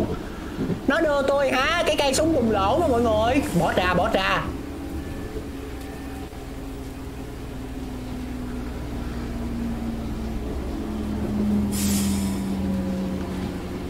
Bỏ qua cái thùng gỗ đó đi, tôi không muốn lụm đâu. Giờ đồng nát mình cũng nhiều mà.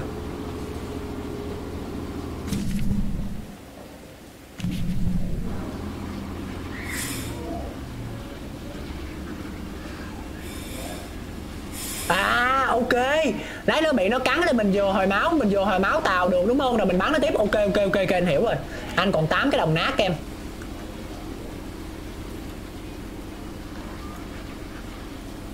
Dừng lại, dừng lại. Ở đây, ở đây. Lụm đồng nát nhiều lên, lụm đồng nát nhiều lên. Đây rồi nha mọi người. Cái chỗ quả trứng còn lại là nằm ở đây.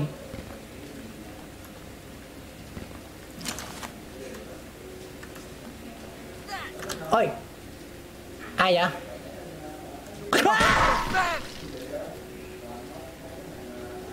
Trời ơi là trời, nó làm tôi hết hồn mọi người. Nó dí tôi, nó dí tôi. Cái tàu cho đâu?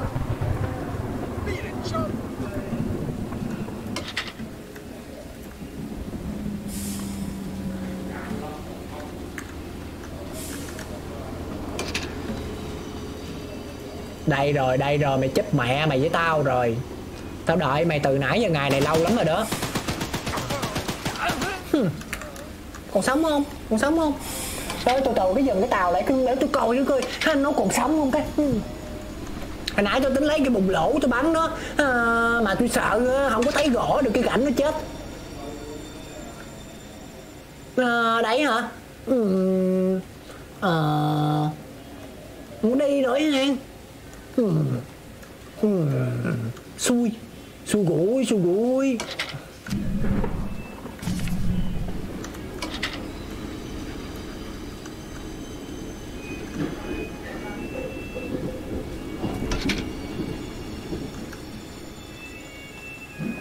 Xui gũi, xui gũi.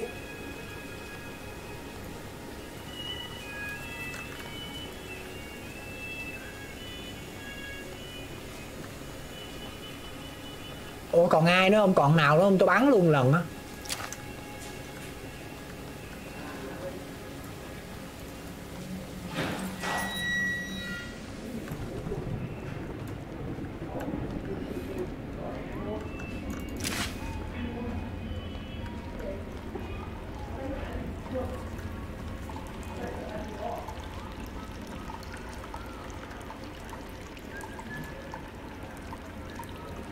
Nó chậm đúng không?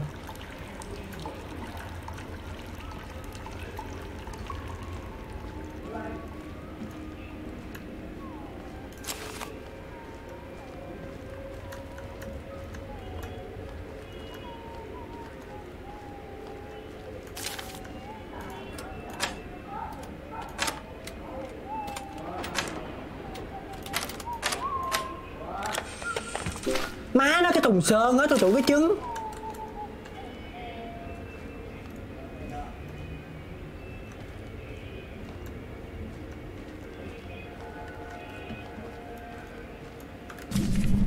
Để tôi binh cái tàu rồi lát nữa tôi biết đường tôi chạy ra các mọi người.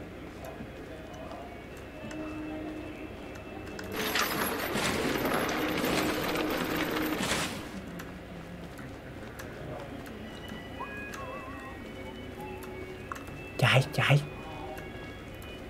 Ok, tôi lấy được cái trứng mà không gặp bất kỳ một cái trở ngại nào hết.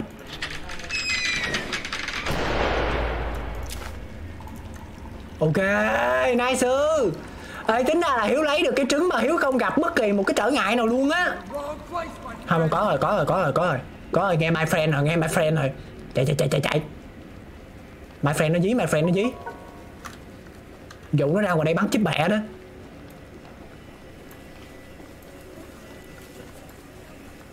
Mày đâu mà đây, nó không phải con em chứ nó con em mày bắn rồi đó. Nó đâu, có dí không? Ha, mày ra đây. Đây, cái my friend. Yuhu, my friend. Hey, my friend. Hey, my friend. Ok. Nhanh lên. Dĩ tôi đi. Nhanh lên đi cho tôi biết cảm giác của người. Né. Mấy cái này tôi né được là nó lách. Né đạn nó né. Ok, tự nhiên đứng lại ông nội, tôi đâu có bị điên đâu. Chạy né được á. Nó giật con gì? Ok, mày đi, mày chấm miệng, mày đi. Nhanh lên, cho tàu chạy con ơi. Từ từ cái lộn rồi cái lui tàu cái lui lại cái. Nó đâu rồi? Ai thằng kia? Ai đứng lại mày? Ai nghe nó. Lùi lại. Bùng lỗ. Đây. Ê, bậy. Chạy lên, nổi súng. Nó đâu rồi? Nó bên này mà. Nó mới đâu đây mà. Đâu vậy? Trời ơi, rồi xong. Trời mọi người. Hình như là tôi vừa hình như là cái tàu hỏa mới đụng nó chết đó mọi người. Đụng xì ốc luôn á. Ghê quá, sợ quá. Nó ve lại cái nó lần nữa đỡ sợ rồi. Đâu rồi? Nó chết đâu đây nè. Trời ơi là trời. Bỏ cái tật cho mày. Mé mày coi chừng tao á.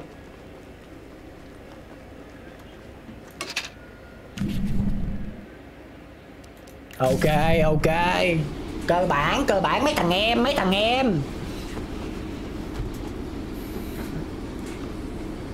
thằng em á mà, mấy thằng em. Ê, có nhiều quá vậy, có nhiều cái kêu quá vậy. Đi xuống tàu lụm. Mấy anh em mà mọi người, mấy anh em tôi.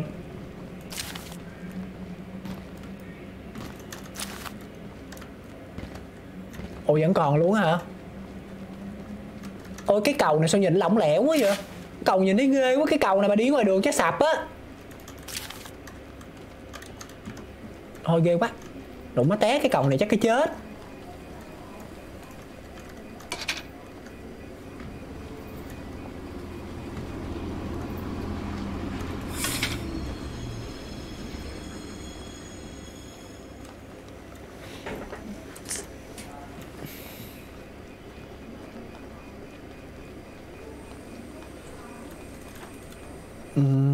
Ở đây là đâu đây? Ủa trong đây nguyên một cái chỗ bự gì mà không có đồng nát hả? Có xạo chóa không vậy? Ghi chú cuộc họp nổi loạn. What the fuck? Mấy người này đang lên kế hoạch gì đây?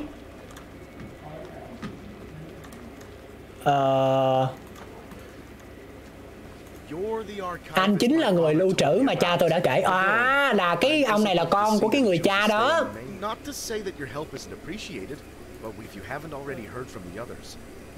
Đang bảo vệ những quả trứng quái vật nguy hiểm có thể gây ra thảm họa. Trong khi kế hoạch chính của tôi là triệu hồi Charlotte vào một cuộc đấu tay đôi và chiến đấu một mất một còn với nó. Chúng tôi đã tạo ra một cái bẫy hoàn hảo như một biện pháp phòng ngừa có thể giúp để đánh bại nó. Đi gắn những cái khối kích nổ từ xa này lên từng cây cột trống dưới cây gỗ, cái cây cầu gỗ kia, rồi gặp lại tôi ở đây. Ồ 8 cái thuốc kích nổ. Hiểu rồi. Cái cầu. À rồi hay. Chứ tự nhiên như không ai xây cái cầu vậy. Là bây giờ mình gắn thuốc nổ lên mấy cái cầu đó đó. Lát nữa mình dụ con boss tới đó, cái mình bắn nó chết rồi đó, đúng chưa? Quá đúng luôn chứ gì nữa. Trời ơi, tôi tưởng tôi nhảy xuống dưới miệng đất khứa ở dưới luôn rồi chứ. Ủa cái này là cái gì vậy ta? Dưới đó là cái gì vậy? Có một cái gì đó ở dưới đó đó. Mà xa lắm. Nè, tiếp dưới đây luôn nè. Đó là một cái gì đó nó sáng sáng ở dưới đó đó mọi người. Giờ mà tôi chạy xuống dưới thì xa quá. Thuốc kích nổ, 1 cái, 2 cái, 3 cái, 4 cái, 5 cái, 6 cái, 7 cái, 8 cái. Nhưng mà hình như là dưới đó nó có một cái gì đó đó. Thôi kệ nó đi. Dưới đó là cái gì vậy ta?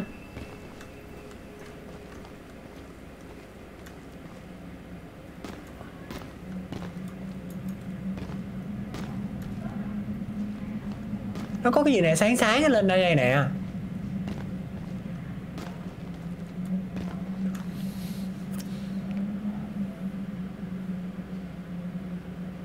Có hay chớp vậy không? Là đồng nát má vậy trai. Là bình thường cũng hay chớp chớp vậy luôn hả? Hay sao?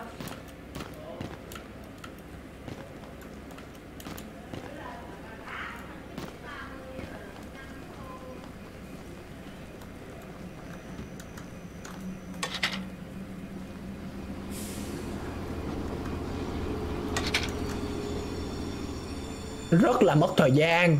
Rất là mất thời gian luôn.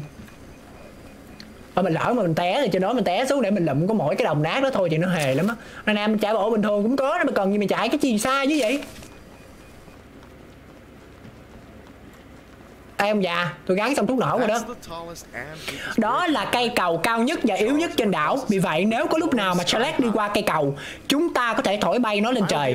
Tôi sẽ chờ sẵn để lên kích nổ của khối thuốc nổ, nhưng việc triệu hồi và chiến đấu với nó vẫn tùy thuộc vào anh đấy. Đây, nhận lấy chìa khóa dẫn đến ngôi đền đấy. Khi anh nghĩ rằng mình đã chuẩn bị đủ, anh có thể tham gia vào chiến đấu trong trận chiến để đời. Ok, trận chiến để đời. Đời nào không biết, đời con khát nước, đời trang mặn, đời con khát nước.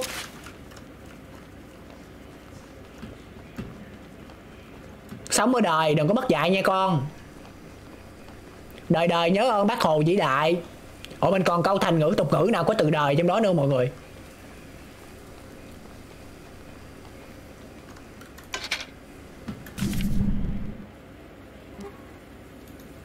Kết liễu nó đi là ở đó lần hả? Xa quá, xa quá.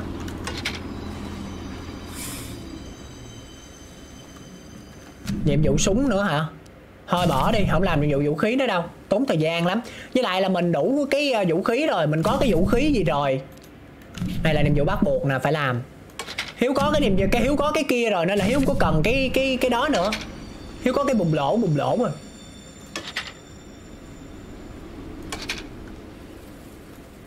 Đời anh sẽ gặp em gì, đời anh sẽ gặp gì có em không á. Có đồng nát dưới đất mà không lụm không có thấy, báo đời báo đốm. Không, báo đời báo đốm đâu phải thành ngữ tục ngữ má. 3 khe được khoét vào lăng kính và vừa như in với quả trứng. Khi được nạp đầy, một chùm năng lượng lớn tỏa ra dường như được rút ra từ những chính quả trứng. Những kẻ nổi loạn hy vọng sự kiện này sẽ lôi kéo Charlotte tham gia một cuộc đấu sinh tử khi nó đến để bảo vệ những quả trứng. À, ok, hiểu rồi. Giờ mình phải dụ nó tới được cái ngôi đền đó đó. Và cái ngôi đền đó nằm ở đây. Hiếu có 2 cái trứng rồi mọi người. Bây giờ Hiếu đi lại cái ngôi đền đó nữa là 3 cái trứng. 3 cái trứng là đủ để giết con Charlotte rồi. Bây giờ trước mắt là mình cần phải đi tới chỗ này trước. Cái hầm mỏ hay là một ngôi mộ bắt buộc. Vậy là bây giờ là Hiếu sẽ đến cái điểm này đi nha. Cái điểm này là cái điểm mình cần đi nè. Vậy là tí nữa mình đi tới đây là cái đoàn tàu nó sẽ rẽ ra đây, cái này đi quanh đây, cái mình đi tới đây mình sẽ làm được cái nhiệm vụ ở đây, lui lại đây làm được cái nhiệm vụ ở đây, với lại đây. Ok, mình được 2 cái nhiệm vụ đây. Giờ trước mắt là tới đây và quẹo trái, nhớ nha, phải quẹo trái nha. Nó để quẹo trái không? Phải để quẹo phải. Vậy là mình phải để quẹo trái lại. Gạt lại. Thôi cái niệm vụ vũ khí đó mình cần gì nữa. Cái chỗ vũ khí tôi để nè, nó gần full luôn rồi, 2 cây đủ rồi. Không làm nữa. Nhiều quá. Bùng lỗ, mình cho nó bùng lỗ.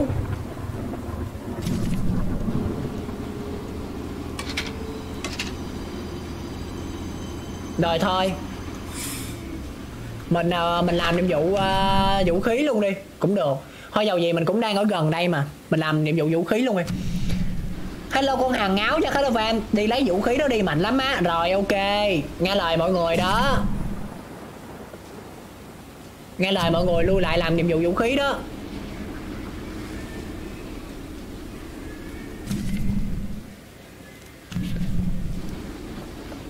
Hello con Nguyễn Văn Hải nha, chào fan. Cây súng nữa đi cho mạnh, anh Hiếu được bom nguyên tử đó em Hiếu ơi. Được bom nguyên tử luôn hả trời. Nó thực sự là ổn không?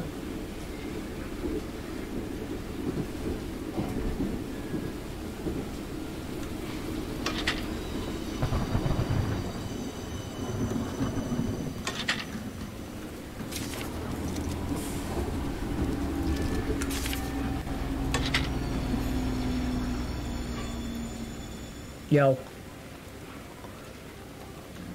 Hello, hey Lily. Ây da, cái gì kìa. Ê bà nội. Ê. Ở nhà bình thường có hay gắn kẽm gai lên vậy không? Hả? Nó cắt tôi về với đất mẹ tôi sao má. Bà báo nữa. Rồi cái vũ khí gì đây? Trời ơi là trời. Đúng xệ quá kìa. Vậy là người thợ săn huyền thoại cuối cùng cũng đã có mặt rồi, bỏ qua đi. Rồi, lấy được cây súng, làm nhiệm vụ cái súng á. Ở đây hả? Cũng ở đây luôn mà. Vậy nhiệm vụ mình chỉ cần về đó thôi. Trời ơi, biết gì nãy vô làm luôn rồi. Đi chỉ vòng vòng tốn thời gian không? Hay vậy quá. Đây. Chị Mai vú dài á, nếu mày bậy bạ nha. Mày nói vậy mày coi bà đây mà bậy đó. Nhưng mà mình phải quay trở về để mình trả nhiệm vụ hả ta? Mà mình quay về để mình trả nhiệm vụ mình mới lấy được cây súng đó, thì mình đi nó hơi xa đó. Hello con Quỳnh Anh, chào con Quang Hà nha. Hello bà ăn kẹo không anh bò. Ủa sao mày không mời tao vậy con quỷ? Đổi màu xe nữa hả? Đổi xanh nước biển đi nha. Rồi ok. Ủa tôi gạt hồi nào? Tôi bấm có gạt đâu. Đi qua luôn á. Có boss không? Con boss nó sợ tôi rồi. Hồi nãy tôi bắn cái cây bùng lỗ á. Nó thôi, nó đi rồi. Nó phóng to ra được á anh. Cảm ơn em. Vẫn nhìn thấy đường mà. Ý nói anh đuôi hay gì?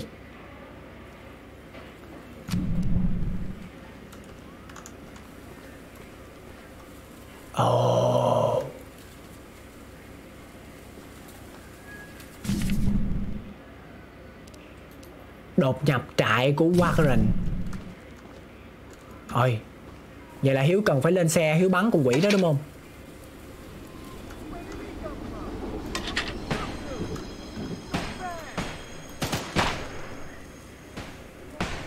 Đâu, tụi nó đâu?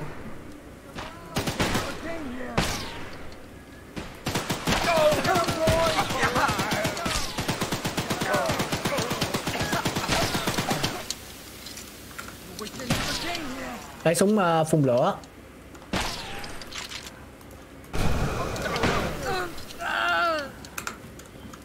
Còn ai nữa không? Hết rồi đúng không? Hết chưa?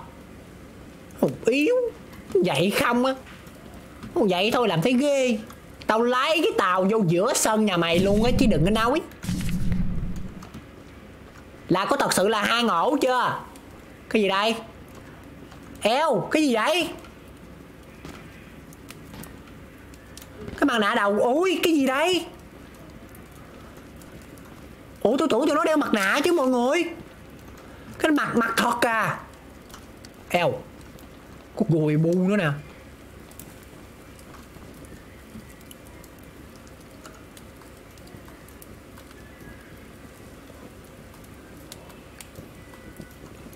Rồi giờ làm sao?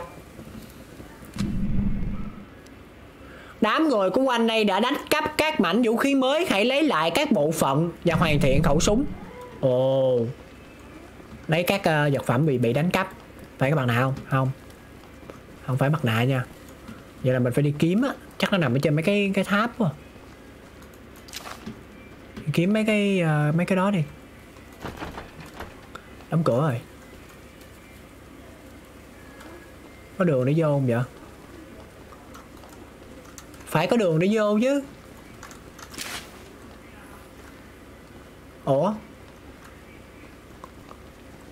Ủa shit, không có đường để vô à?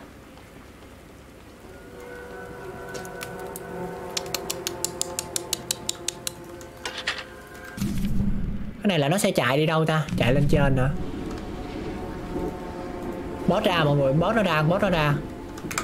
Má Hiếu phải lấy cái súng phun lửa ở đây.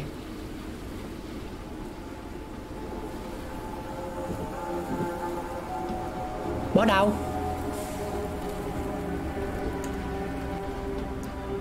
Con boss đâu?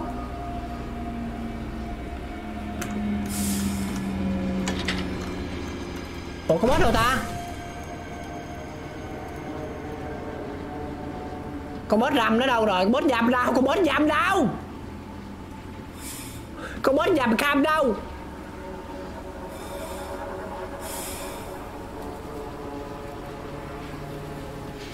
Ủa là có thật sự là có boss chưa vậy?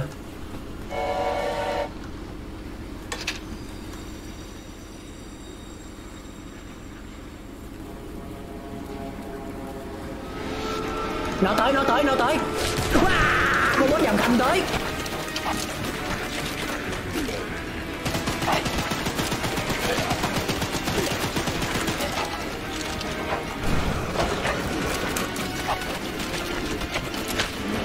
Chết mẹ, nó né cái bùng, nó né viên đạn bùng nổ của tôi.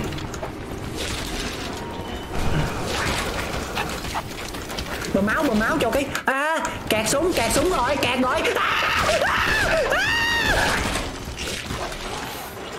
Bằng một cái cách thần kỳ nào đó mà tự nhiên tôi rớt từ trên tàu hỏa, tôi rớt xuống luôn á mọi người.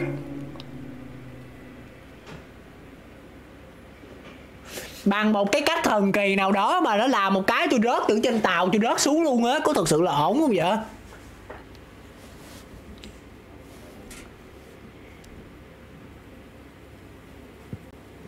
Má rớt nài mọi người ơi. Đang lái xe rớt nài, trật bánh. Ủa đi đâu sai vậy anh hai? Vòng lại.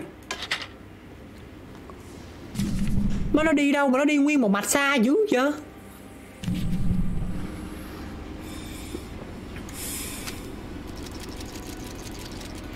Má nãy không kịp bơm máu cho cái tàu nữa. Xui mọi người ơi, tự nhiên té xuống à. Tự nhiên nó té xuống.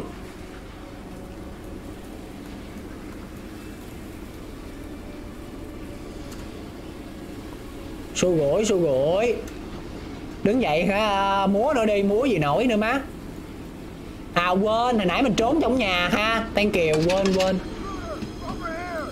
Ôi chết mẹ.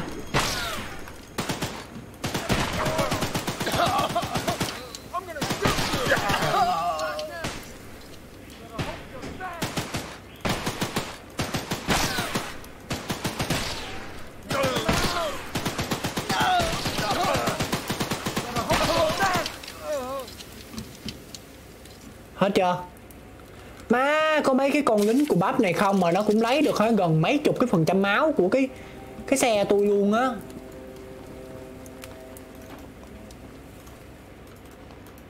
Eo, sao đây cho nó treo mấy cái mặt nạ gì nhìn thấy ghê quá à.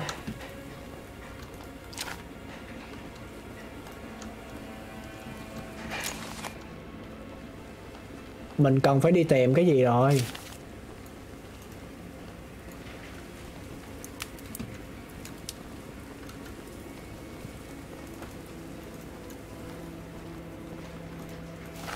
Lấy được chìa khóa rồi. Hay. Chìa khóa này để mở cái phòng kia kìa. Phòng bên dưới. Cái phòng bên dưới đó đó. Lẹ đi chứ boss ra đó. Boss ra là mệt lắm đó. Đây mở cái phòng này nè. À, là gắn giày đó hả? Ok, trang bị nó cho đoàn tàu của bạn. Ok. Ở đây có súng kìa mà nó không cho cầm. Ok, trang bị nó cho đoàn tàu của bạn. Lên xe. Đâu rồi? Là nó có trang bị chưa? Ủa? Ủa khoan.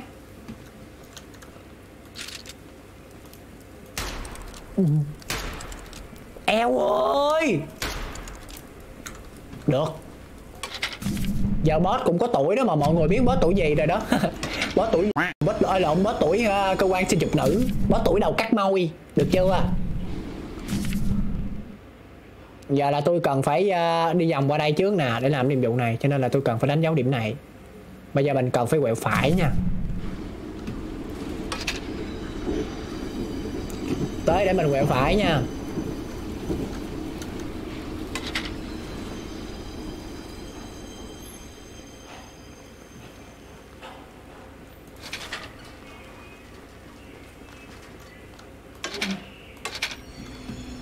Lùi lại. Tiến lên. Ủa sao vẫn là quẹo trái vậy?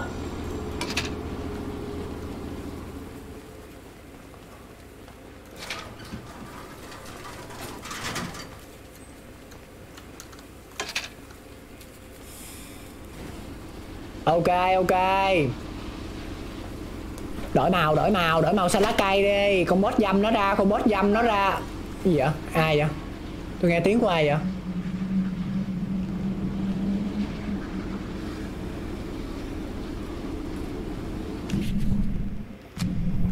Dừng xe.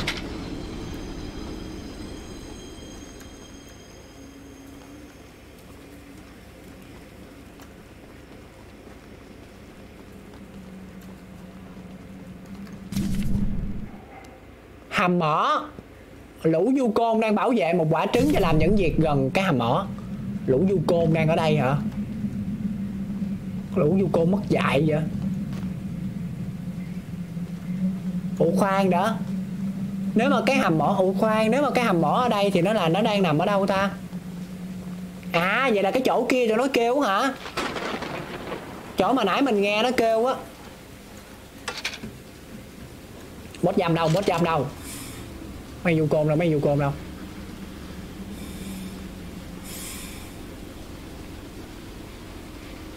Ở đây á thì phải.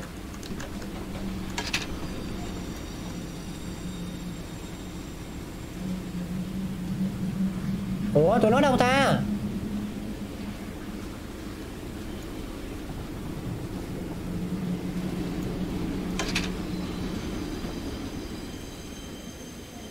Ủa? Để xuống kiếm cái coi.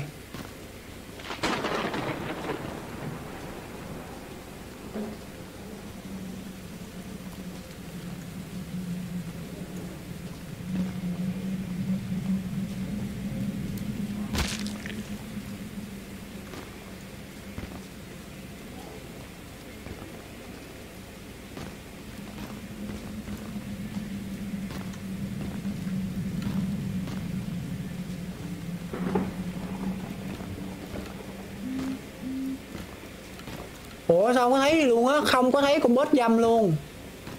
Cũng không có thấy bọn du côn luôn.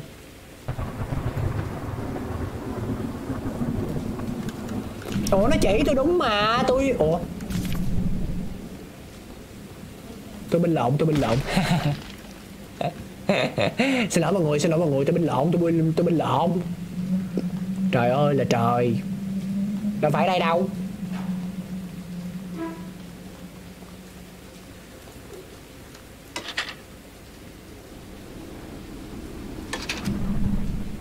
Ủa mình đi sai đường. Lùi lại. Nó nằm ở đây nè. Rồi mình băng thẳng lên.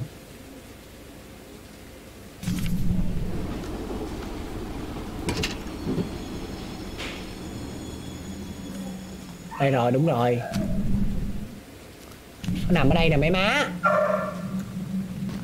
Nằm bên này, nằm bên này.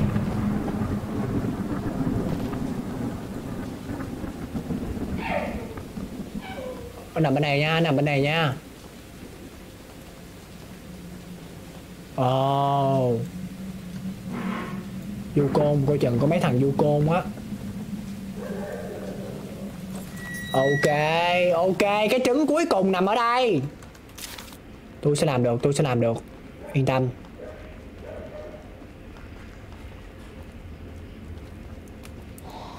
Đi kiếm cái trứng còn lại, cái trứng cuối cùng á.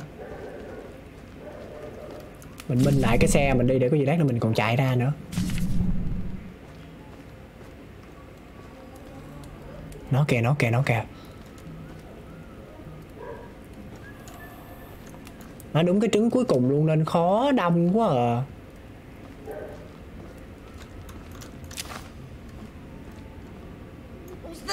Ôi nó thấy rồi, nó thấy rồi, nó thấy rồi, nó thấy rồi. Vũ ra ngoài bắn chết mẹ nó, Vũ ra ngoài xe bắn chết mẹ nó, bắn chết mẹ nó. Nó dám dí tôi cho ra, nó ra ngoài đó tôi bắn chết mẹ nó luôn á. Này phải con em chứ, con em ra ngoài bắn chết mẹ nó. Này phải con em, đợi đó, phải con em, nó phải con em. Trời, nó dí em hoài luôn á mấy anh chị. Con này nó lì thiệt chứ mấy anh chị ơi. Thôi em vòng lại mấy anh chị ơi. Không sao mấy anh chị, không sao mấy anh chị, mấy cái này em lo được mấy anh chị.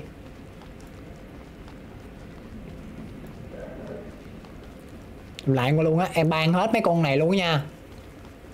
Em làm nhanh gọn nha mấy anh chị ơi, mấy anh chị coi ha, mấy anh chị nhìn cho kỹ nha, kẻo mấy anh chị mất tập trung á. Không sao nha mấy anh chị, không sao nha mấy anh chị, mấy cái này em lo được mấy anh chị.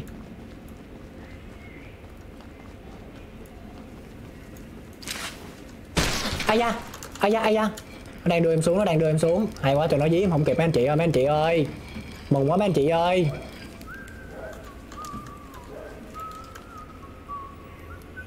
Để xíu, để xíu.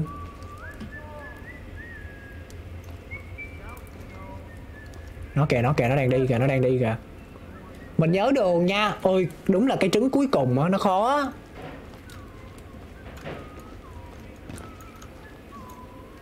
Thôi đi bên này đi. Tôi nghĩ là nó phải nằm ở bên này.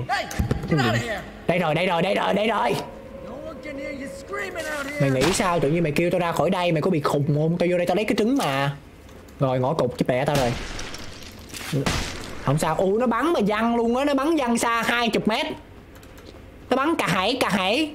Nó bắn xè xè. Thôi má, đừng có lừa con nữa hả? Rồi chết rồi, chết rồi, chết rồi. Chết rồi, chết chắc rồi. Rồi đi rồi, đi rồi, này đi rồi. Má sao trật bánh vậy tình yêu? Ủa cái chỗ đi lên đâu ta? Mình không thấy cái chỗ đi lên. Game này phải game hài mà anh không má. Game này là game kinh dị. Trật bánh. Giờ tôi mới thấy nha. Nó bắn tôi chết là tôi chết do trật bánh. Chặt mụ nội nữa thiệt chứ. Này phải con em chết mẹ đó với em.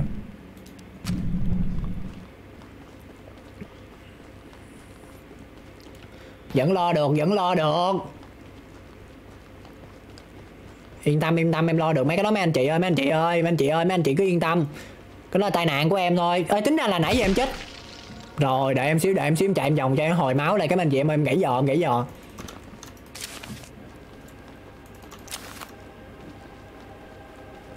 Ok ok mấy anh chị ơi, mấy anh chị ơi, mấy cái này em lo được mấy anh chị.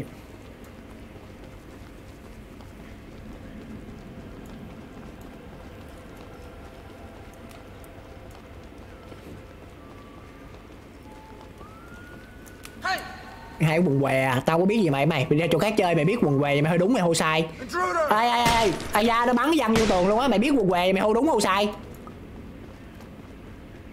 Nhanh lên, mở cái cổng xuống. Bè tao né luôn á, mày làm gì tao, làm gì tao. Mày biết quần què mày hô đúng hô sai, biết quần què gì. Rồi ở đây lên không được đúng không? Ở đây là không có cái chỗ đi lên đúng không? Đây không có đúng không? Không có vậy lát nữa mình đi chỗ khác nữa mình lên. Kệ nó, bên này đi thẳng về phải, đi thẳng luôn. Bên đây có cái trứng.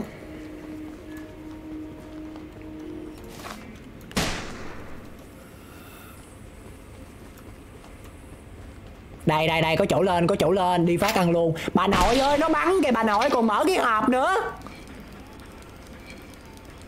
Nó bắn luôn, bắn lồi luôn á, đứng đó mở hộp. Có ai mở không? Cái gì vậy? Sao vừa mới lên cái gặp người rồi? Over here nữa, mày đợi tao ra được cái xe của tao đi, mày chích mẹ mày tao. Phải con em chứ, con em chích mẹ nó cho em mấy anh chị. Này phải con em chứ, con em chích mẹ nó cho em. Đợi em xíu, đợi em xíu, về móc súng em ra đó. Súng em nó ở xa, súng em nó ở xa.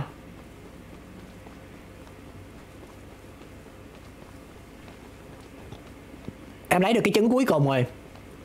Giờ em có được 3 cái trứng rồi, em quay trở về kia là xong rồi nha. Đây rồi, đây rồi, đây rồi. Mày đợi tao đi.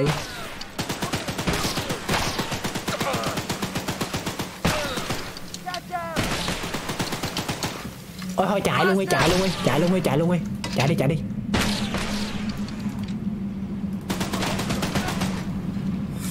Thì mình chạy đi chứ mắc gì mình đổ súng với nó đúng không?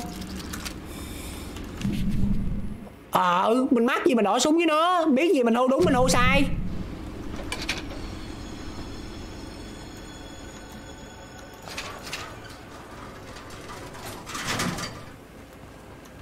Ủa có cái nào nó còn dí không vậy? Mấy nó lì lắm á.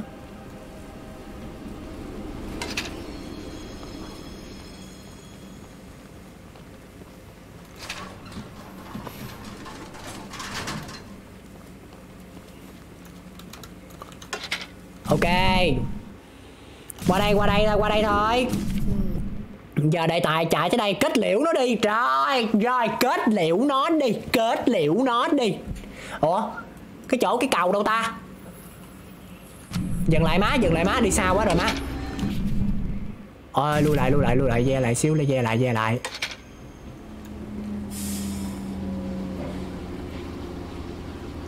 Kết liễu nó đi, kết liễu nó đi, kết liễu nó đi. Rồi nó đi. Đâu nó đâu? Nó trên đây đúng không? Ủa sao tôi vẫn còn nghe cái tiếng huýt sáo của mấy cái con bắn súng vậy?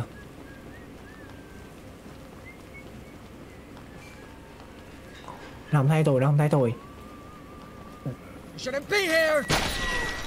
Nhanh mở cửa ra. Ok 3 cái trứng liền gắn vô liền. Dụ con Charles đi ra.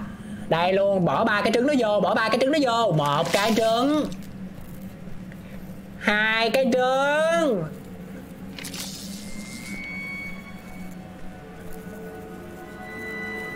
3 cái trứng. Ôi chết mẹ, ông nó ra rồi.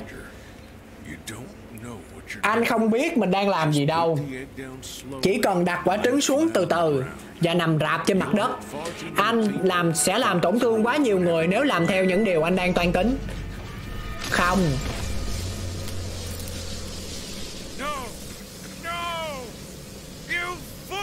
Ngu ngốc. Anh hại cả đám rồi đấy. Cái gì vậy? Bot tới. Chạy đi tình yêu. Rồi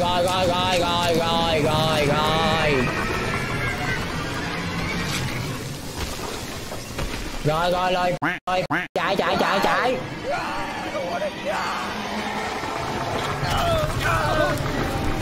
Ồ nó nuốt cái ông gì luôn rồi kìa. Ok get go. Chạy khởi động tàu.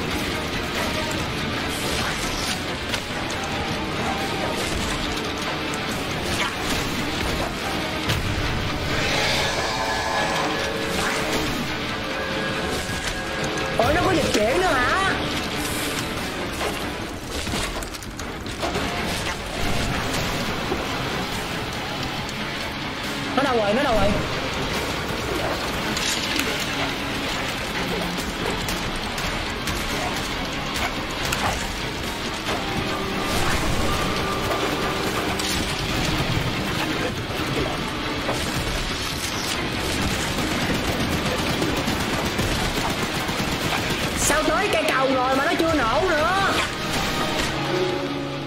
Ây da, sao tới cây cầu rồi mà con boss nó chưa chết nữa vậy mọi người?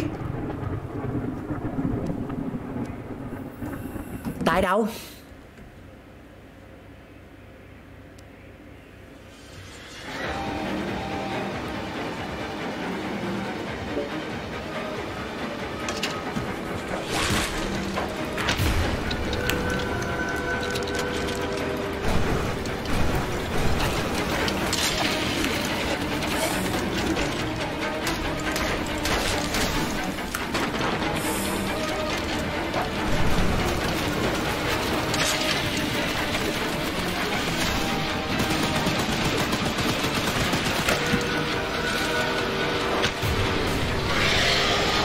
Ok, lần này mình chuyên nghiệp hơn, khung lửa nó cho nó đi chậm, khung lửa nó trước cho nó đi chậm rồi bắn nó.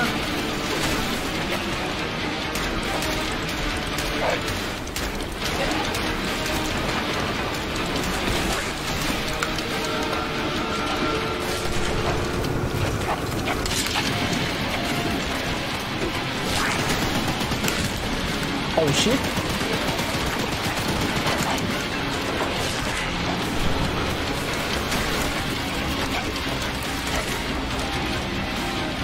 Mày dám giỡn với cây bùng nổ của tao.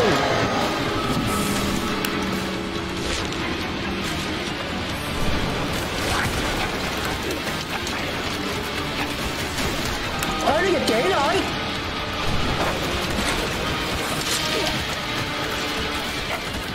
Bùng nổ.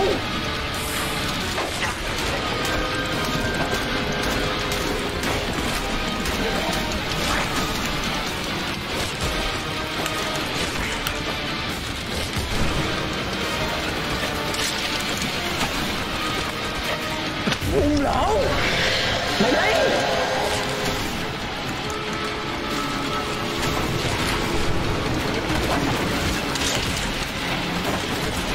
Bùng nổ.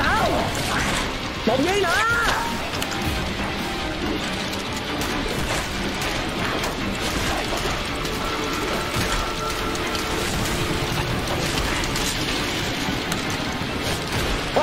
Trời, nó gần chết rồi. Nó gần chết rồi mọi người ơi.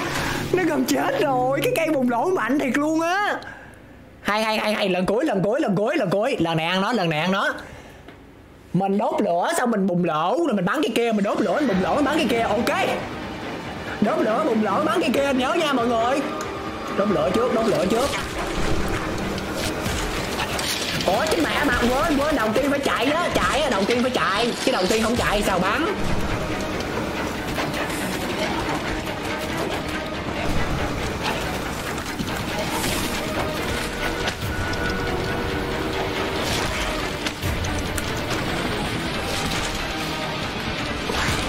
Thôi cái này để chết đi, Hiếu xử lý fail quá. Này để chết. Này để chết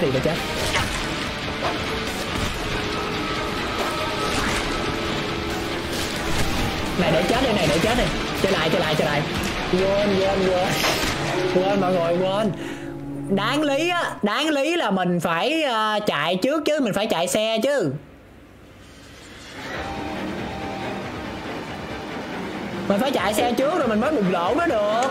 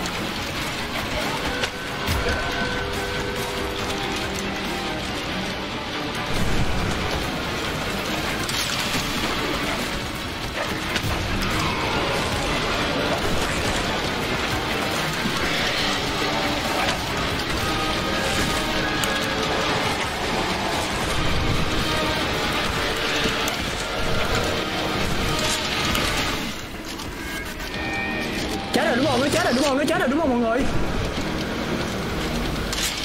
Nice.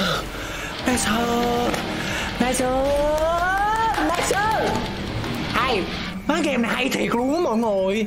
Game này nhìn nó đã thiệt luôn á. Từ làm nhiệm vụ nha. Oh my godness. Yeah. Chúng ta đã giết được cái con chó lát, giết được con chó lát trong một lần. Như mọi người thấy thì em Hiếu Ba Đen của mọi người không có gặp quá nhiều khó khăn để có thể mà kết thúc cái con boss Chalet trong một lần duy nhất nha mọi người. Ok, chỉ một lần thôi, giết Chalet đúng một lần thôi nha mọi người, chỉ một lần duy nhất.